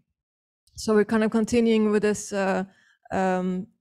game feel, but now we're basically using the city as a board game, but also we built this physical model where we also got support from your partner who is a Warhammer player and model builder. So we got some support with how do we do this grass and this stuff. So it's a very fun process. Also carrying this around on the walk. So everything okay? Okay, so a bit more about the model. So this was a very long thing. It was kind of like a game of Chinese whispers. This part of the project, you can see some of the stuff we filmed on the mountain because the model is actually created on the idea that like, for example, Stonehenge, or the presumptions about Stonehenge and other megalithic structures, that there were calendars to observe cycles of the sky. So this one actually is, we looked at a lot of like archaeological finds, and from that extrapolated how these ship buildings were made. So with the ship burials and like grounds, it's 3 times the length and for 1 of the width, and we also transferred it. So the portals, if you look from the center of the ship, from the model, on the solstice, so there's like a certain amount of time you will be able to observe the look, if you stood in the center of the ship, you would be able to actually, the sun would come out if you're in Montreal from one side and go back to the other. So we did some research on how to do mathematical models within this to count the time and be able to observe during summer solstice, the sunrise and sunset in Montreal. So you can have like a mini calendar. We made like, but it's a bit more visualized on the website, how to plan it. If everybody wants to make your own, we can share like the sketches for it. It's actually pretty fun to make your own like little calendar thing. Of course, it only works if you align it perfectly to the north, because this is how the alignment for it was north-south, and with the biggest menhir, or like the biggest stone facing towards the north. And yeah, and we wanted to, like, when we were thinking about how to present it here, we kind of thought first to film it, but like when we were up there in the mountain, we really liked the light, and we tried to recreate it with like the projector, which is, I don't know, the closest similitude we could go to sun rays and like what we experienced when we walked around with the maquette on the mountain of Montreal. Yeah, it was during midsummer. Also, very important, the sunrise and sunset is kind of because you have to have the percentages, not percentages. How do you call it? The 360 around the sun. It's actually valid for more than 1 day. It's actually valid for a week. Yeah, research. Yeah, but I guess that's why midsummer in Sweden at least moves depending on, or it's just the first weekend or something. And it's what the Montrealers call something else with a saint's name, which is also appropriation of the actual midsummer and summer solstice. And there's also the Peruvian holiday on the same, the 24th. What's the name? Inti Raymi. Yeah, exactly. So I read about this because it was the same date as the Swedish midsummer. But they were both covered up with a name of a saint. So it's kind of this, how you cover up and change the names of stuff. The difference is that in the north, it is the midsummers, and in the south is the welcoming of the winter. So it's the opposite. And that's why we also have 2 portals. So one is for the winter and one is for the summer solstice. Thank you. Thank you very much. You did share in the talk, so you'll see in the comments a little earlier that Idun put the link to the website. And I don't know if you've had a moment to go and look at it, because you give the explanation of your project. I just have before we go to the next group, I just have a question about the game that you mentioned. Which one? that's linked to this one? It's inspired by board games. Okay. So it's not a separate game. It's the model because it's created as a board game, also like the D&D players do and Warhammers create. It's a type of board game-like or role game-like thing. So from going to a digital game, we looked at more board and live play games, but also inspired by the ship burials where you could find board games. So inside burials from the Iron Age, actually dice, if you know small dice, the same kind of dice made from bone, you can find both in Persia and in north of Scandinavia. They look like identical. And those are common in grave material from certain ages, especially Iron Age in my country and Viking Age. So thank you for this travel through the past and to time forward. I had one note also, because all the presentations we saw, because I didn't comment on the morning, it really felt like everything was portals. So it's like everything goes through portals, especially the letters where you read in between and the dreams and everything. Everything really felt like portals, I think, between the people in our group. Yes, I think there's a sense of serendipity that is traveling through this group at this point. We have one last group, and then we'll be able to do feedback. Did you have something you wanted to add before we move to the next group? Oh, yes. Okay, so we need to reset the screen for the next group. And as we do that, please take a moment once again to make your notes. So there'll be some screens here. So wherever you sit,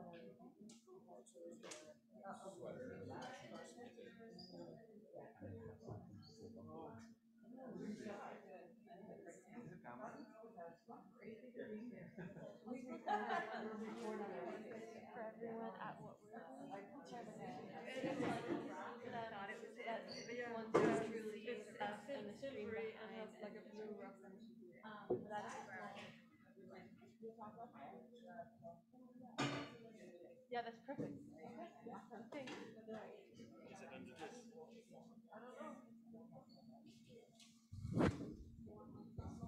So just let us know when you're ready to start so that we can aim the cameras and share with our international friends.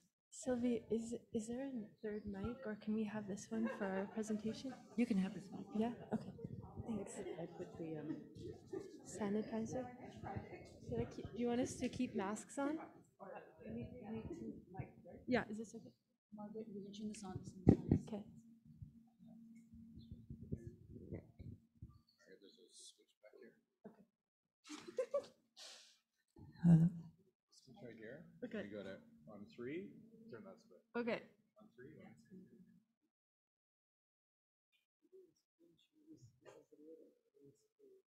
That's okay. Yeah, we've sent the link, so we're go. Okay, thanks.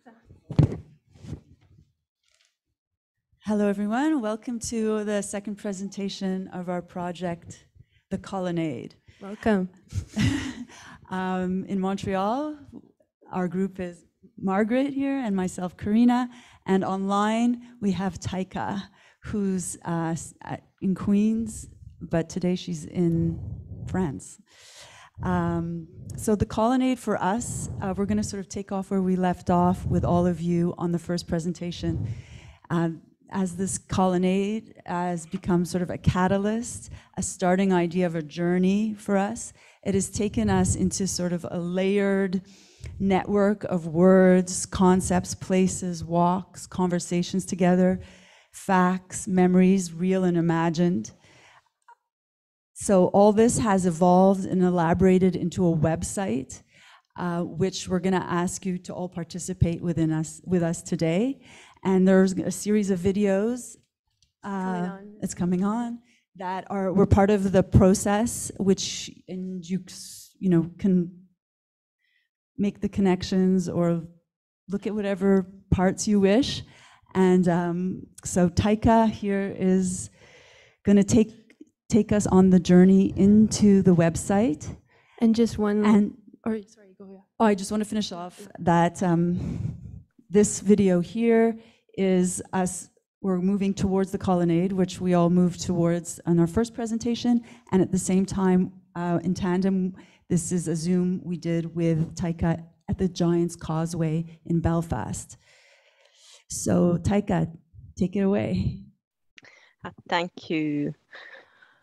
Margaret, did you want to add something still? I just wanted to say along that line, right now the sound that what we are saying right now is being emitted into the street, and this visual being emitted into the street. And outside here is a colonnade.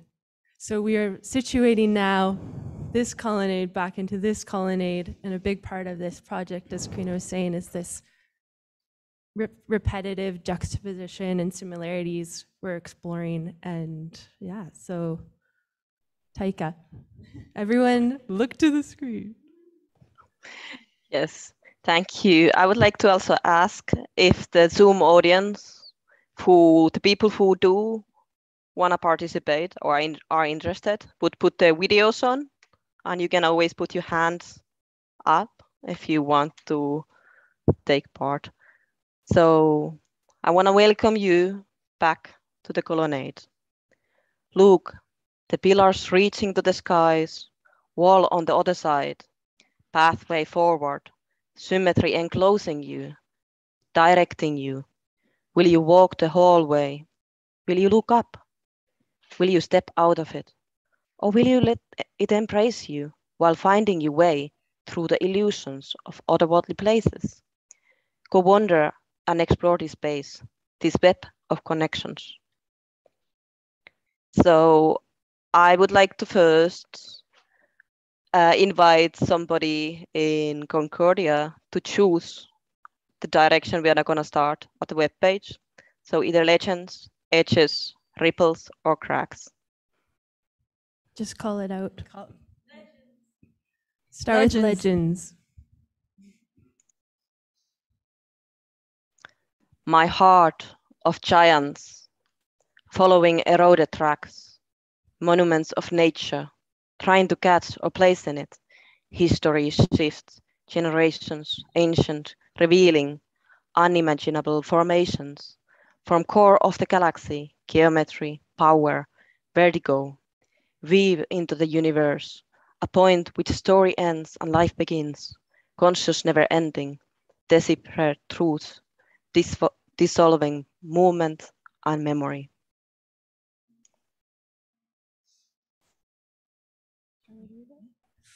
My heart is an alien on a journey through a forest of giants. I walk slowly, following eroded tracks. With our monuments, we copy the giants of the nature, trying to catch the wonders in our legends, searching our place in it. History shifts through generations, an ancient sense of place revealing fantastical explanations of unimaginable formations. From core of Earth to the last star of the galaxy, a sacred geometry imbues secret power, a get vertigo looking through a microscope. I weave my roots into the universe, and I ask myself, is there a point at which the story ends and life begins? Our collective conscious never-ending, these deciphered truths shifting, dissolving, unfolding in time. Movement transports us, and embodied words enfold memory. Some of these words are linked to other pages. The underlined words, giants, game of poetry, or we could go encountering the Giant's Causeway. Does anyone want to choose a direction? Game of poetry. So this game, we started with talking about wanting to write a Dada poem together. And we came up with an idea of having a game with rules. And so in our webpage, we have 4 poems, which are themes and topics are cracks, ripples, legends, and edges. And so basically it is the 3 of us. We have been writing it together, but so that we haven't seen what the other ones have been writing, only 1 or 2 words, as you can see here. So I wrote this after I could only see these 4 words. And then you hit it and so on. So this it's about the process of doing them. And I think we will have to go back to home. We can start again. Would somebody like in the Zoom to choose the next direction? Or can be the same one? Edges. Edges. Following the parameters, footsteps, weeds and crevices, through systems in ruins, exposed, weeds grow, words wait for the sun. I remember the edge wind whispering in my ears, other places. Look, spaces overlooked. What situates within, what is above, what is inside, upside, outside. Memories. I think I breathe, the colonnade, the fringe of our society, forgotten. So as you can guess, there is a hidden poem if you go over it, but we will not read it now as we want you to have a reason to come back to this page. And on this page, there are a few more underlined links, footsteps, proportions, ecosystems. Anyone want to choose one of these from in this room or on Zoom? Ecosystems. So there is a disconnection here. So I'm gonna have to direct you. So once we have a disconnection, we luckily have a map, so I can still get you there. So if you ever get lost on a web page, you can come here and find it. Can we go to ecosystems on the map, Taika? Yeah. Great. There we go. So the rich edge is where exchange happens between habitats, communities, populations of plants, people, animals, life. There are infinite edges, edges within edges, everywhere. Immeasurable possibilities for creative cross-pollination, influence, diversity. You could read more about edges on this page. And does anyone want to choose the next hyperlink?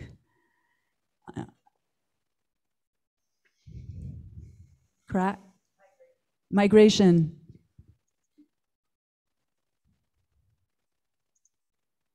Okay, there is again some issue. Oh, okay, but that's okay. We can get lost too. Yes. Are we lost? Are we lost? We Taika? are lost. We are lost.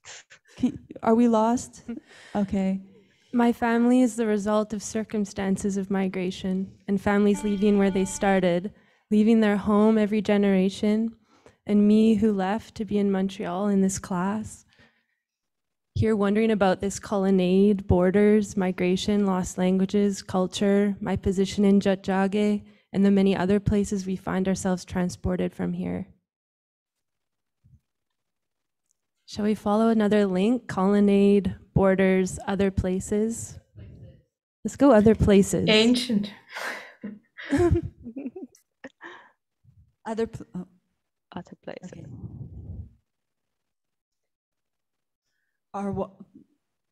Our walk from the colonnade took us over the sea to the north coast of Northern Ireland, where 40,000 basalt columns stand, creating a landscape which inspires people to imagine legends and stories from faraway times.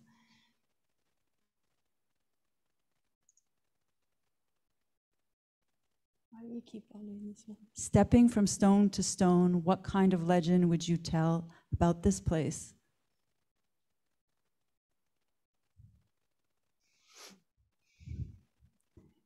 Let's click that link.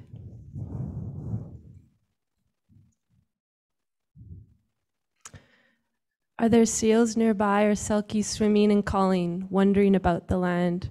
Each hexagon becomes a multi-dimensional plurality of earth and light in their eyes, a wonder, a proliferation of diamond lights. Do these basalt columns belong to seals, selkies, mythical creatures, to giants, to the ocean, the grasses and mosses, seaweeds, the land, to us? The giant Finn McCool hid in a cradle, wailing like a baby to frighten the Scottish giant Benandonner. A grandparent softly tells a story to the new generation. On a video call at the Giant's Causeway, we hear the giant's muffled roar in the wind-cracked warp of audio, our virtual presence splicing space-time, the myth coming to light. This is my legend. What legend would you write?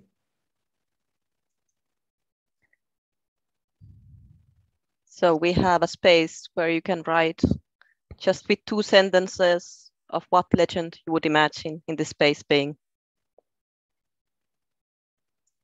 That is when you are at home and you can write it. So final, who wants to choose the direction? Maybe someone on Zoom? Oh, cracks, we have a crack. Fissures as veins, feeding life wherever. The cracks creating new public spaces where there are none. Where there are none, sorry. Inhale and exhale, a solace in habitation. Deep roots crumble, you fall into shallow foundations. Fugitive clouds, companions. Colonnade, pathways, rift, time and material, severing unmitigated intentions.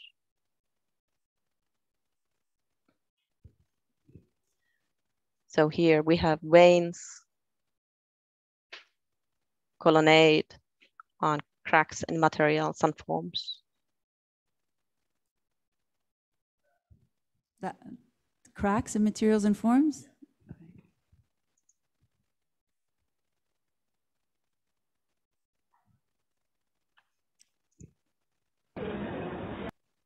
Can the causeway never erode like the Place des Arts columns are eroding while they wait for destruction, wait for new development? Instead, we see these columns falling apart, their materials crumbling, breaking new life, forming as they sink into the earth, the hidden waters, the imagined waters of ocean, of whales, plankton, jellyfish. We flash compact discs to reflect light, the refractions forming sea creatures of the sunlight in the colonnade.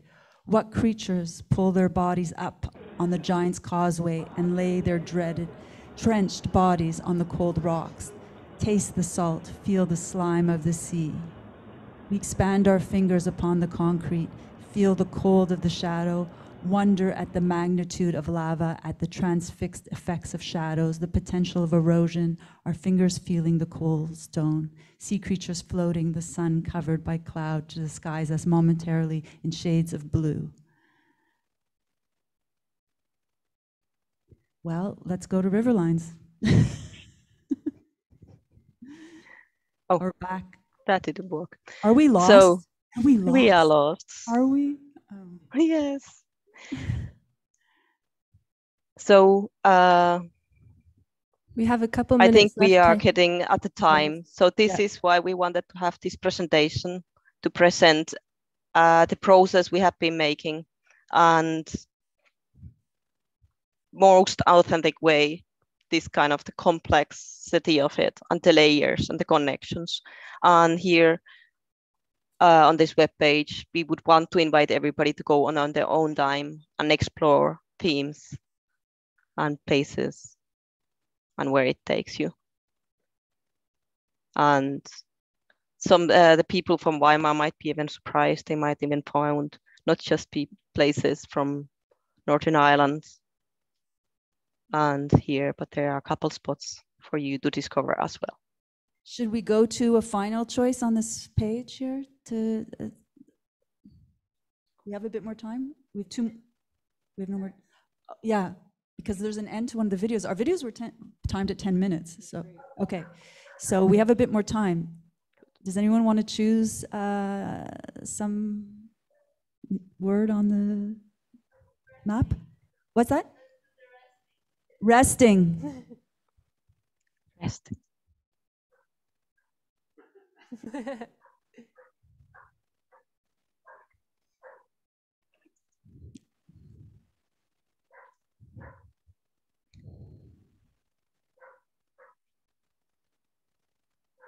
Where will it take you?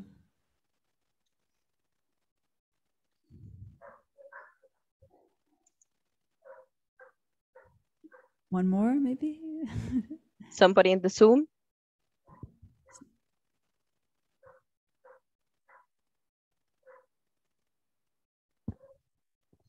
Would somebody in the Zoom like to give it a try?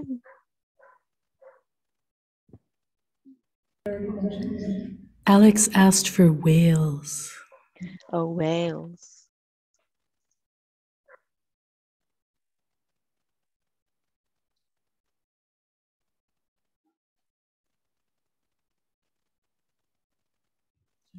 Gosh. Giant sperm whales sleep, floating, suspended, gravity-free, skeletons drifting, vertical clicking sounds, as if to walk out of the sea into a dream of immortal life, beneath the deep waters, in the midst of the hill beyond Mount Royal, the St. Lawrence Gulf, beyond the Cave Hills, the Irish Sea.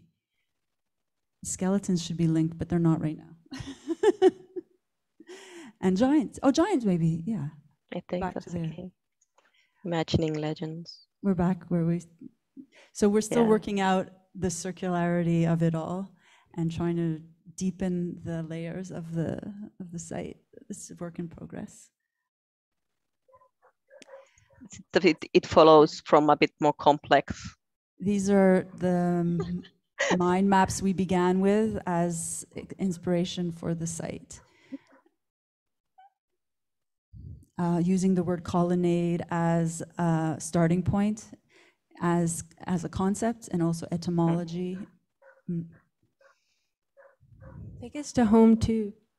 Is that possible? We're almost done because the videos are.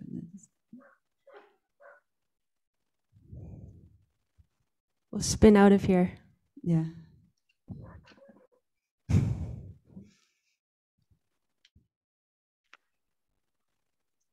Connection slow. Thank you.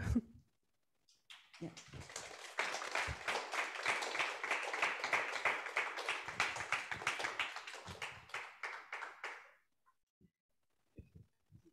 Thank you so much for this very complex and complete way of getting lost and finding one's way just on the very basic notion of colonnade. There's nothing basic about anything that we've seen today.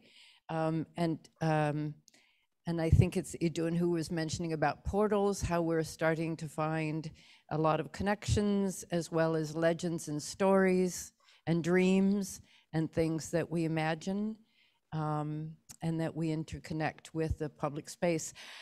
Did you have something that you wanted to just wrap up on this group before we go into feedback?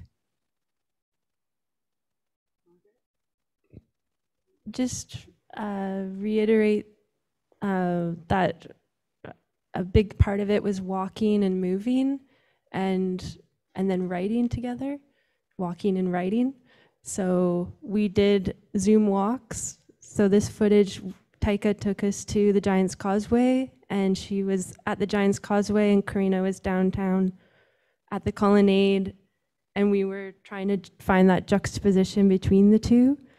And then from there, we were inspired to carry on with the writings and the poetry exercise.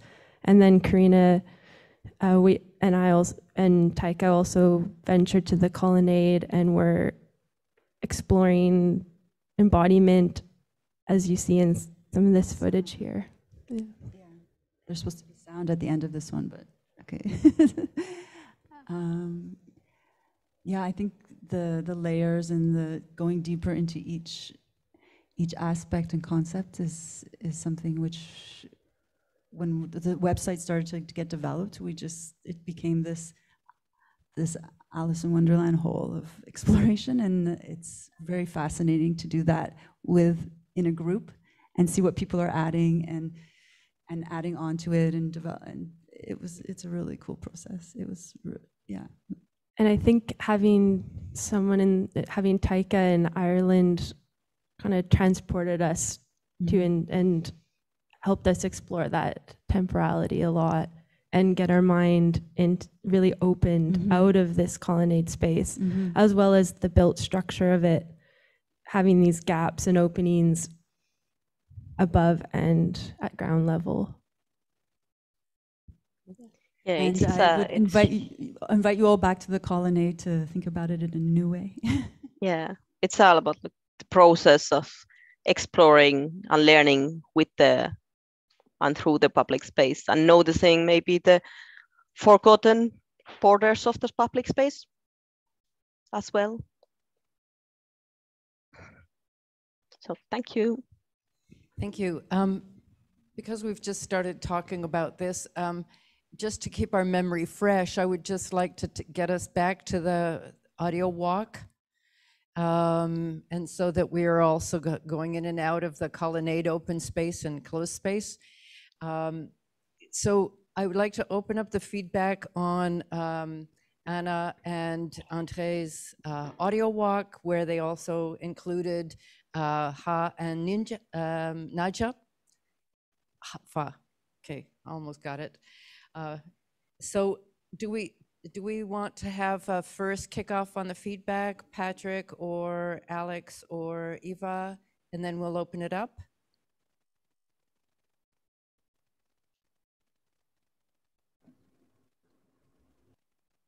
Yes? Hello? So who is going to kick off Sure, the I feedback? can go. Patrick or Oh, sure. Alex? Yeah. Alex, go ahead. I'll follow suit. So we left together and kind of intended to all walk alone, but in the end, we ended up walking together and following the prompts, look to your left, look to your right, follow in the footsteps of the person ahead of you and mimic their gait. So the instructions were really rich, and it was interesting to see how we engaged with each other on this walk. And we did kind of get lost, which is surprising because Weimar is really tiny, but in the end we found our way back a few minutes late. I personally really loved this work, and I will listen to it again on my way home this evening. And yeah, I just wanted to thank you for that. There's a lot of different research right now on walking, and I think that what you've created is a real contribution to that. So I hope that this can be shared with an audience beyond the Public Arts Garage. So thanks for sharing the walk with us. Patrick? Yes, so I was in the exact opposite position. I was all alone, walking along a country road and then into the woods. And so this experience actually accentuated my isolation, which was really interesting. As an exercise, it would have normally in the city made me aware of everyone around me and connected me in some way with others. But given these circumstances, I felt even more alone. So that was also interesting to consider. The context and the space in which you're doing this walk definitely affects one's reception. Beyond that, I really appreciate it, and it was very clear. The production this time around, the second time, was a lot cleaner, and we could really dive into what it is you wanted us to experience. And I really appreciate that.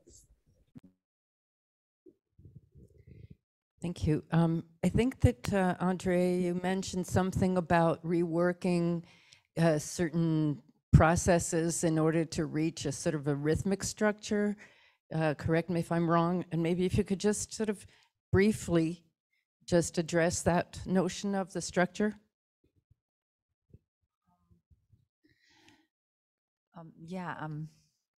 We in our process we did a few iterations of the walk, trying to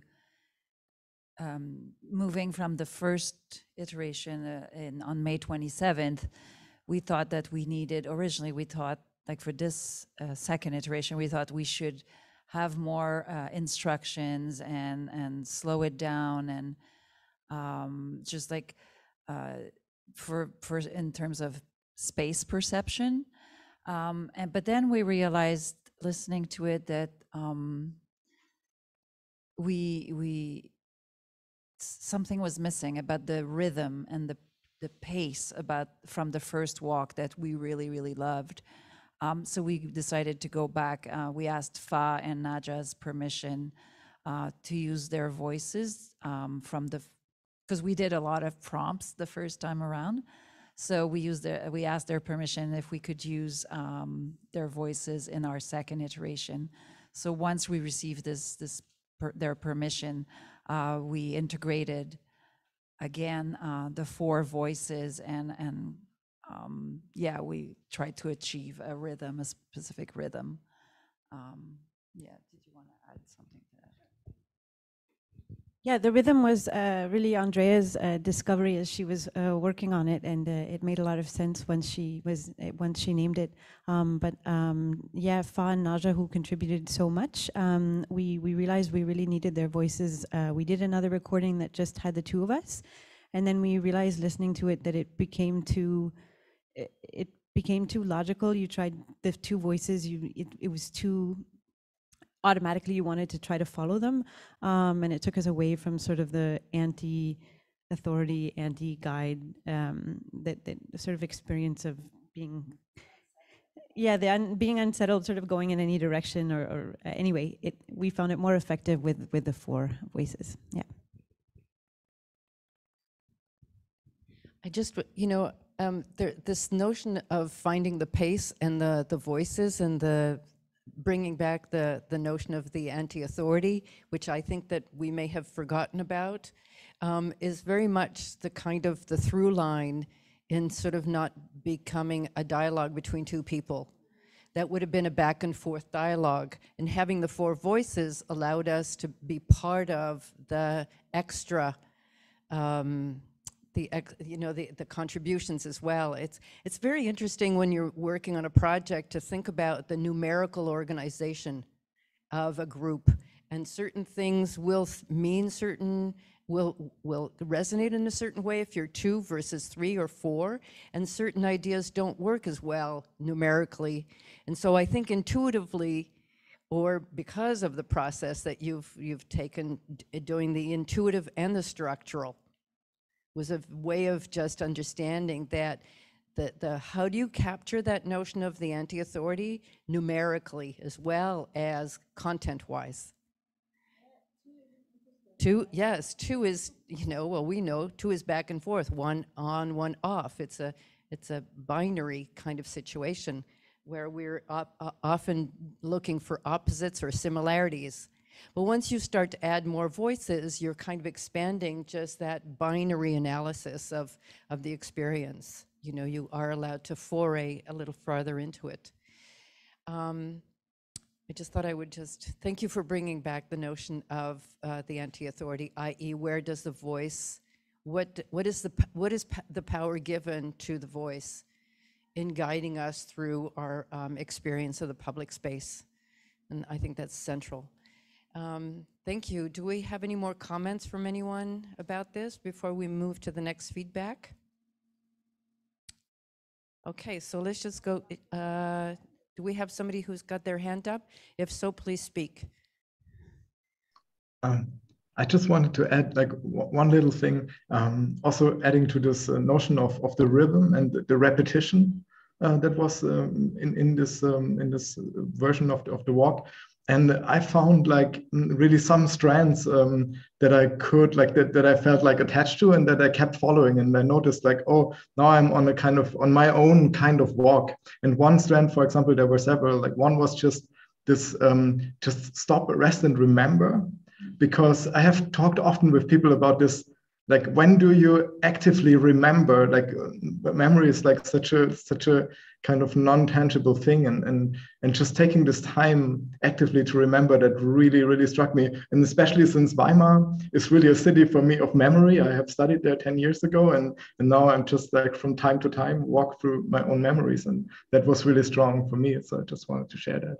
Yeah, thank you. And Weimar is a city of memories. Correct?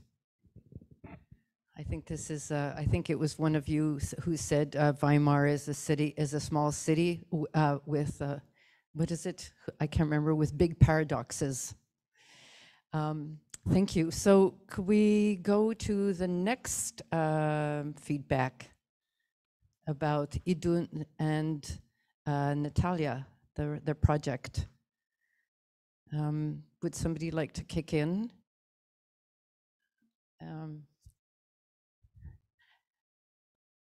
Okay, so Emma Cocker and Lena, so you give a workshop about this.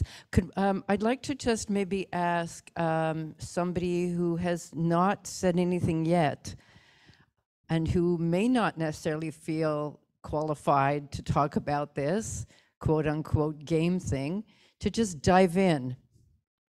Oh, we've got two guests here. And this is Abuzar, Beheshti, and Farouk. And Abuzar was, are you still doing the Masters in Design? Yeah, here at Concordia. And I invited Abuzar, and you told me you had something to say about this project. This project, actually, that was touching my heart, actually, the previous project, the one that I see about Montreal. We lived in Montreal for 5 years. The previous project, I was narratives and the videos. It was walking through Montreal, the city of Montreal. So we lived in Montreal for 5 years. We experienced actually living in Montreal. We migrated from Iran to Montreal, a very different city, Montreal. And it was so touching because we recently moved to Toronto and we missed every details of Montreal. It was actually catching all the details. The video that I watched was catching all the details of Montreal, exploring everything about Montreal. And when you leave Montreal, you will understand where you have lived and what is the difference between this city and the other cities in Canada, actually.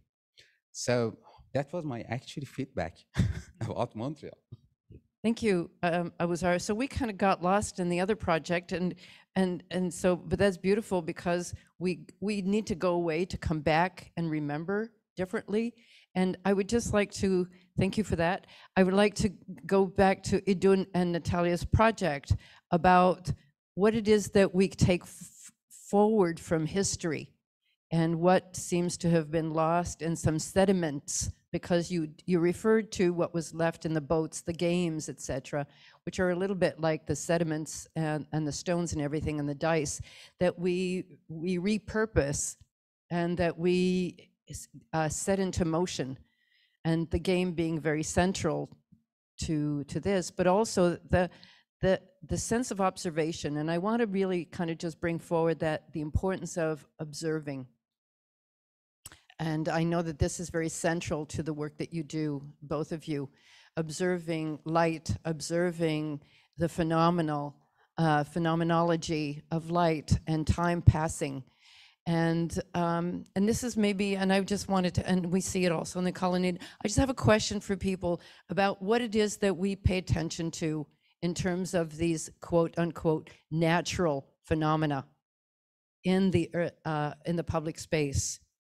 And you brought this forward very clearly, Natalia and Idun, through your representation of the stones.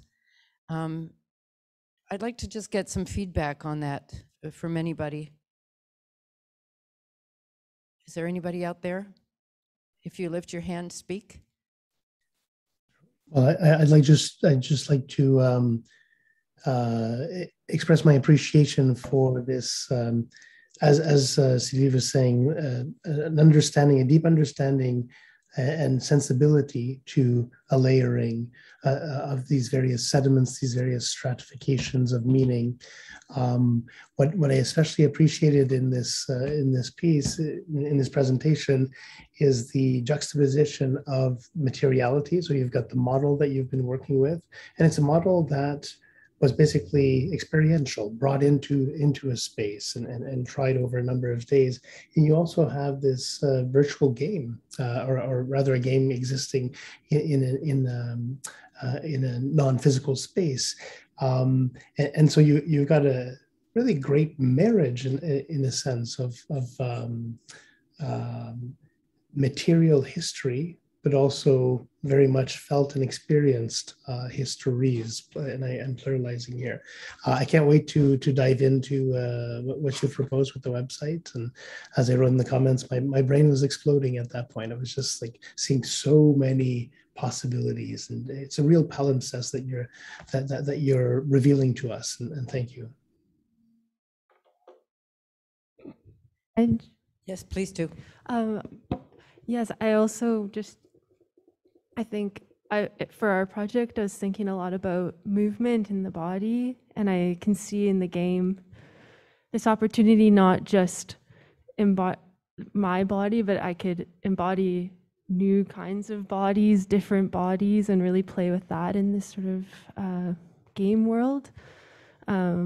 So I feel inspired by your project in terms of even things we were thinking about with ours, and trying to bring in these layering of dimensions, or just open the mind into even thinking about history, but then what's the future, or how to sort of play with that and creatively. But I think it's just this idea of how do we embody these virtual spaces is really interesting to me, from being so physical during this project, trying to move against the physical structure, now to think how to create that in this other world. So, yeah. Thank you. There's a whole, we didn't forget you, Margarita, Barry, and Mark. I wanted to just segue into this sense of movement through space and time. And we are going from the game and the hypothetical and the possibilities of Vidun and Natalia from history forward. And there's something about what Barry, Margarita, and Mark put forward is, and I just want to sort of, I don't know if that was intentional, but there was a real sense of moving forward all the time, constantly taking us forward into space. And that movement, from the perspective of the absent view, you know, the author not being visible, except that we are really kind of always a little step ahead of what they're wanting to see and what they're wanting to show. So I don't know if you wanted to sort of just add anything to this movement.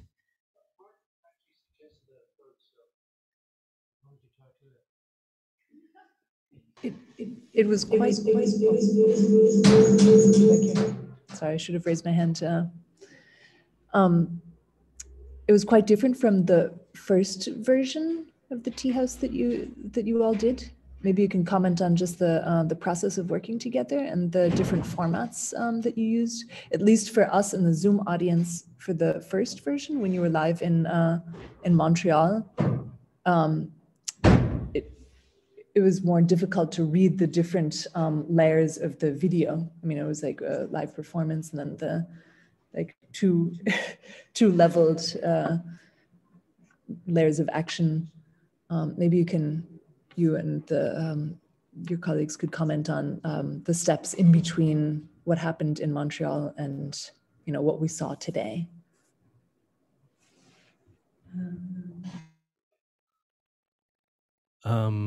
I guess to answer Sylvie's question, I just had this feeling that we did all these walks together, so it would be nice if the video continued to move us forward. And I also like the idea that even though the walks that you're on are quite personal, reflection-wise, that it's your walk also. And then to answer the question that was just asked in terms of process. I guess it's very interesting for our group because for part of it we had Margarita here, and then for the second part of it we did not. So also I think the way that in Margarita's video, the way that she added video footage of the first tea service that we did, and I think she's wearing the same dress I was wearing. Is that correct? Yes, okay. We share clothes, if nobody realized that. I thought it was really cool that on this end we got to see what you saw in Weimar the first time in the video. So I got to see how like crazy it looked. But maybe Margarita can expand on the process of what it was like in Weimar for this part. Well,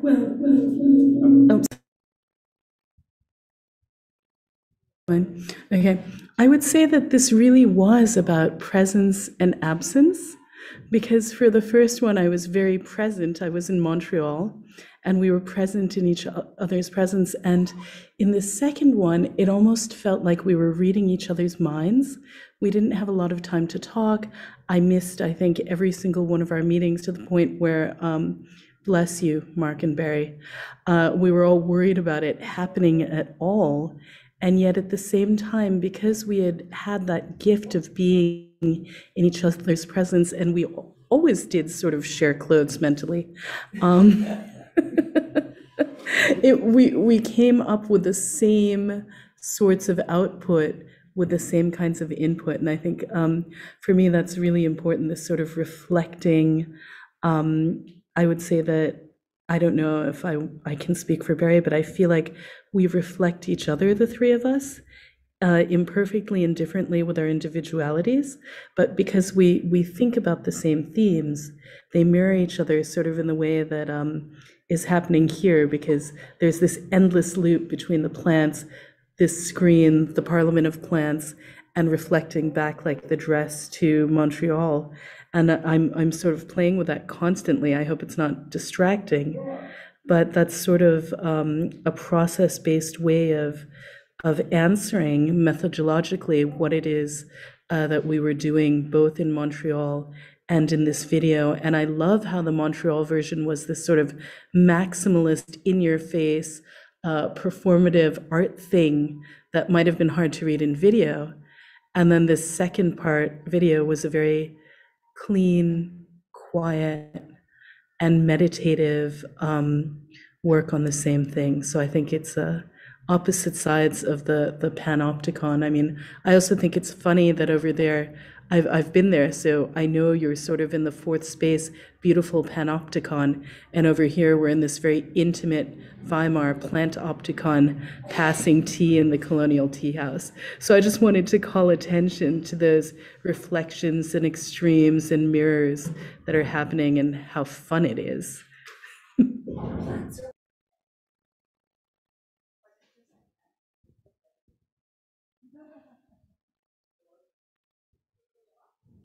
I think it's this one that's on. It's working? Yeah. Just very briefly, in like literally bullet point, 3 or 4 themes that you said that you were alluding to, Margarita? Because you mentioned something that we were working on these themes. So could you just give them in like bullet point? Sure. Turn on my, turn off yours. Okay. Ecology and the environment obviously is a theme that we were all very concerned with. Borders and neighborhood, sort of this feeling of belonging would be a second one. And then I would say the third one really is layers of history and our connections to local and personal histories, because there's sort of what isn't so visible but is alluded to are layers of history from the Chinatown history in Montreal.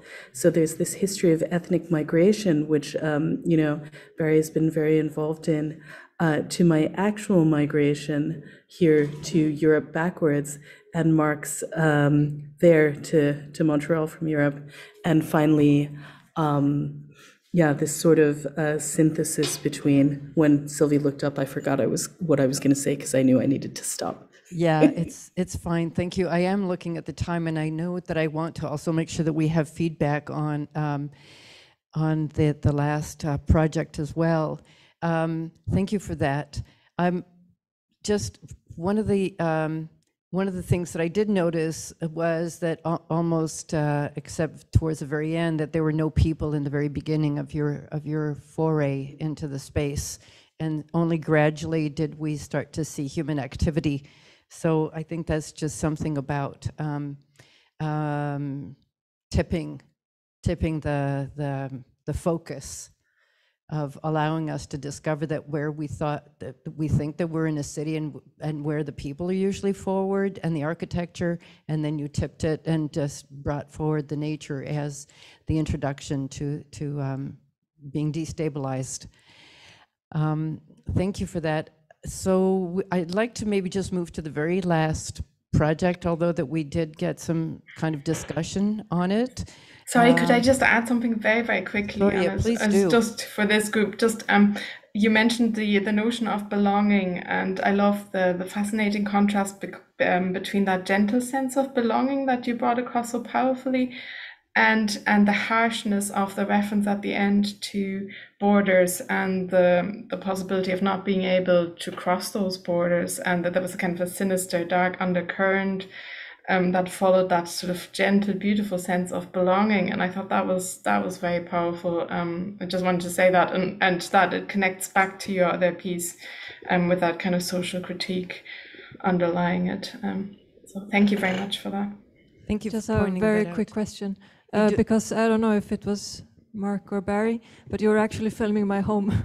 So when you were saying unapproachable, that was the middle building. The architecture, was that part of your comment where the tree had fallen on the street and made a block? Was the architecture part of the untouchable comment, or was it just randomly on the street? That's the Bixie station that I often go get a Bixie at, and that particular day I decided to go to a different one, and I heard the tree crash onto the station as I was going home, so I could have died for this artwork, I want everybody to know. But your house being in it is unintentional, but it's very cool that it's there. Oh, okay, right. No, it's an unintentional. Maybe the nature really hated the architecture of your house, so it decided to fall down and almost kill me. Thank you, I'm happy to be here. Well, the Parliament of Plants and the Parliament of Trees have spoken. Yeah. Thank you very much. And if we could just wrap up now with our very last presentation. And I know that you spoke with Taika and Karina and Margarita. Is there anything that you wanted to add concisely before we go to feedback, or would you like feedback right away?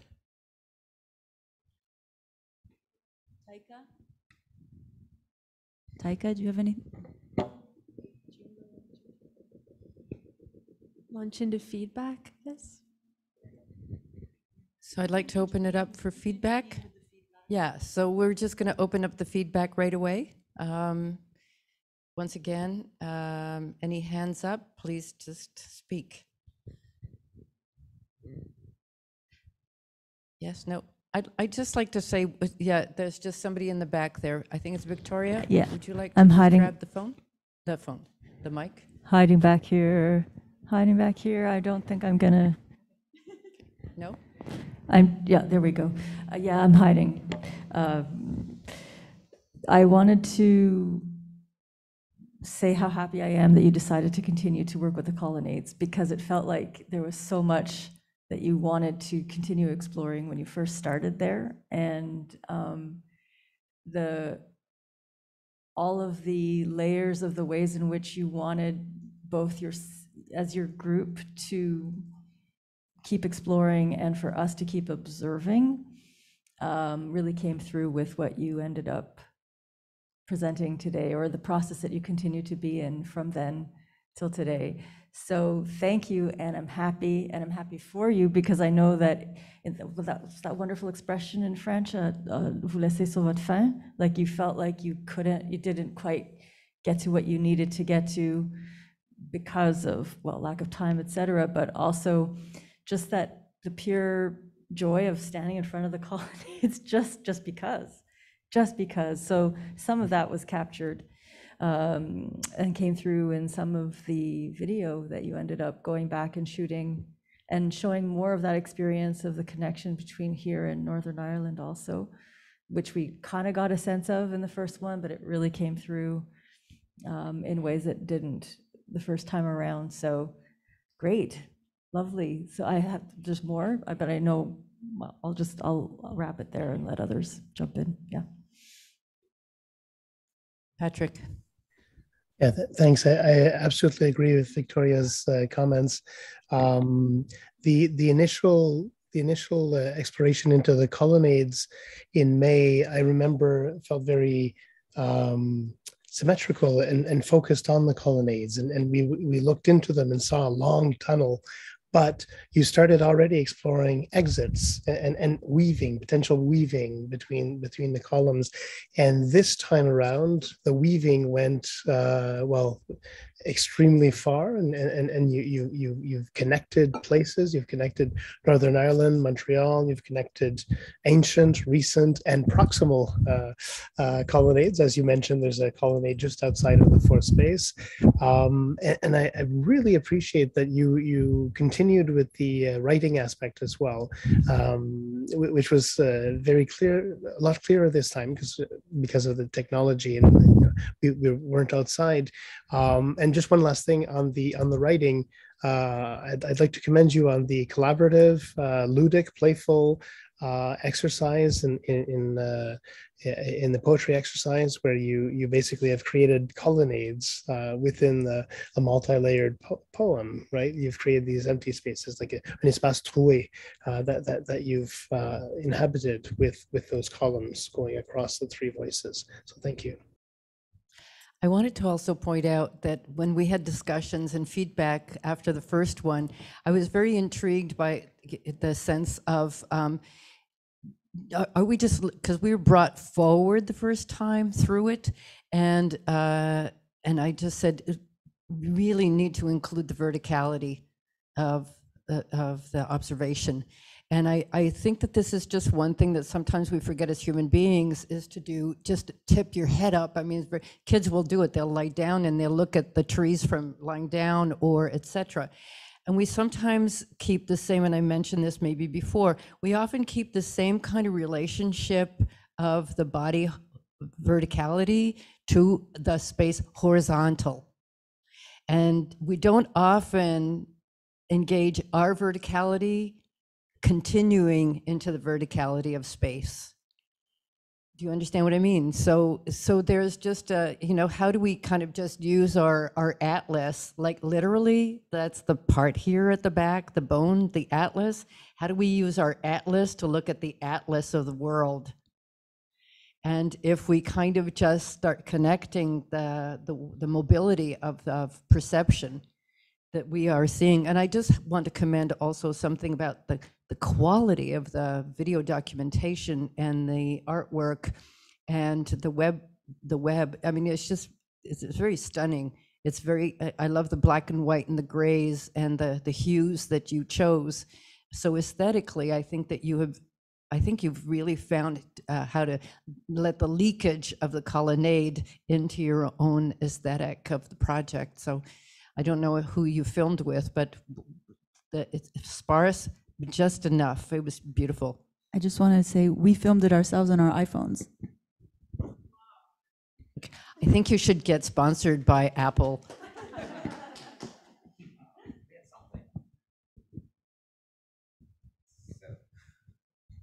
I come from the background of literature, actually, because of my country, Iran. So because of many years of 1,000 years of aniconism, we developed our literature around poetry. We developed our art around poetry. So now I understand when you talk about the game of poetry, I understand it very well. The everything about the poetry is giving space to some words and hiding some others, and giving space to people to understand and digest and guess what is going on in other parts. It is about the city as well. To giving a space to something to shine, to be understood, and get rid of the else, the other parts of the thing. So the game of poetry actually was very touching for me, because I think it can be expanded and resonated to the city as well. It's funny because a poem that we were going to include that was one of our inspirations was the Rumi poem about the Chinese and the Greek walls. So that's, we want to include that on the site. And once again, thank you for leaving traces of inclusivity.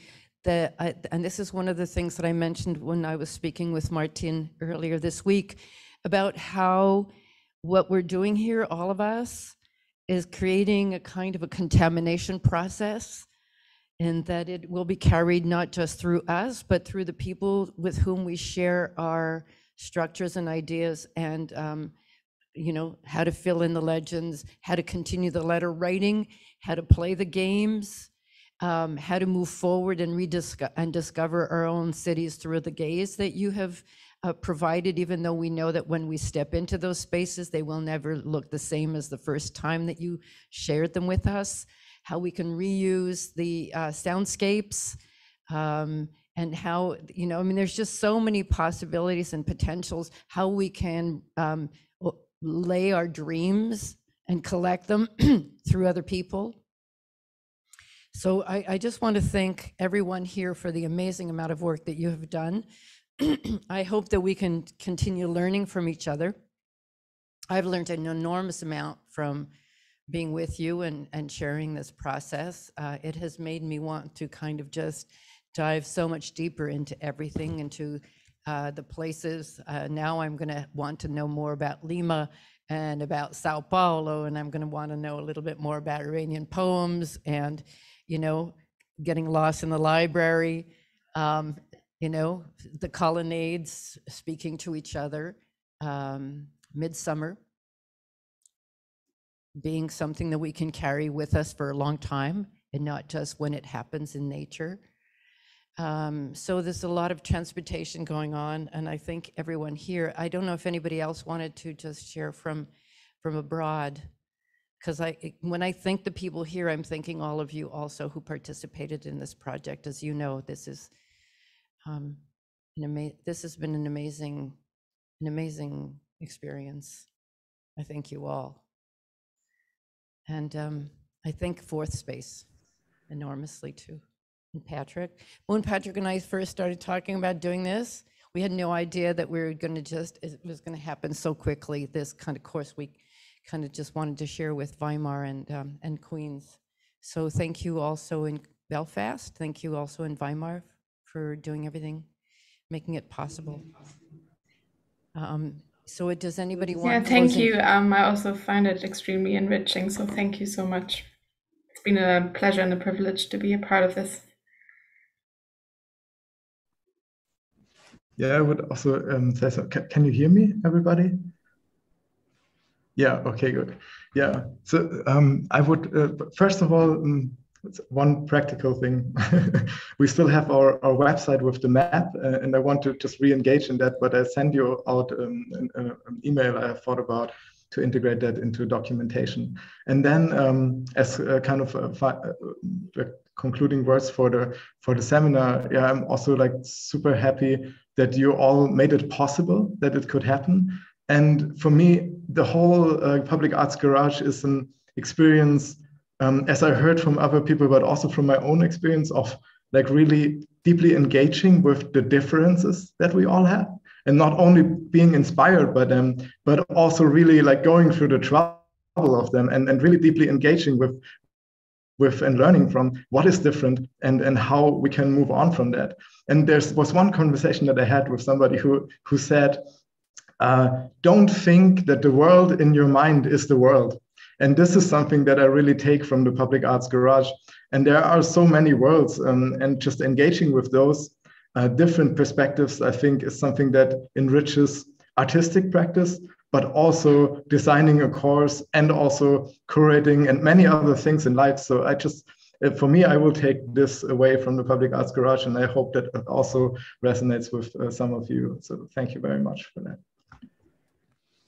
I'm happy to echo that statement. Can you hear me online? At the beginning of today, in the first round of reflections, Victoria said there was an equal amount of preparation and spontaneity. And I think that that really sums up the work in this project.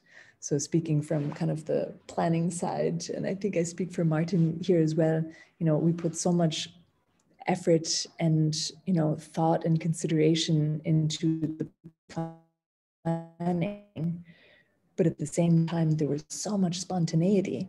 And just for me as a teacher, this was very different from any other teaching experience I've ever had, because it forced me to be open to spontaneity and to just the different impulses that people brought with them in this course. So I'm very, very thankful to all of you. And Victoria also said it was about saying yes and seeing where it all will go. And that was indeed what happened here. Saying yes and look at where we've gone. So thank you all.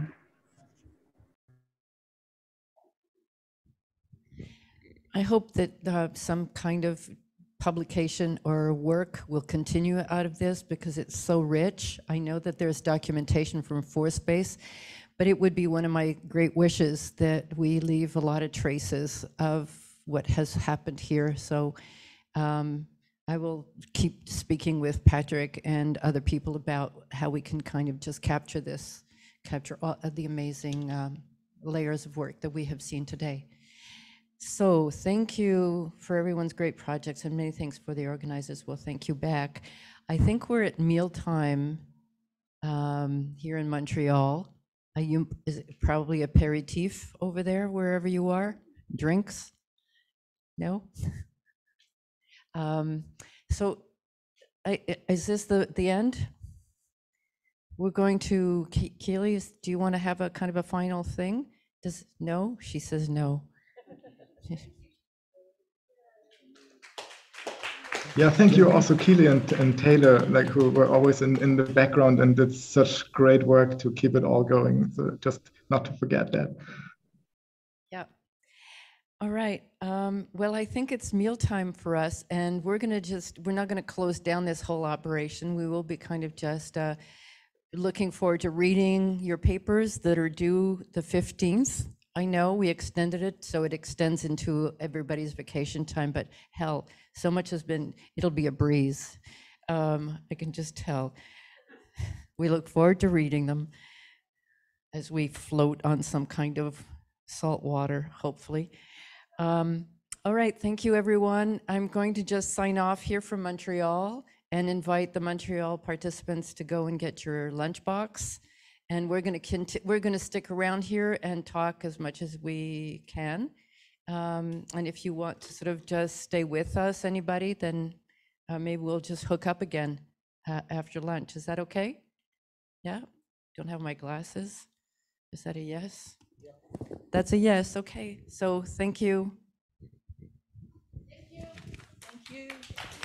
Thank you so much, everybody. From everyone here at Fourspace, we just want to say congratulations on your projects. And we also want to remind you that the stream of this Finissage is currently available on our YouTube channel, Concordia University Fourspace, or something like that. If you need some extra help locating it, just ask one of us and we'll show you where you can find it.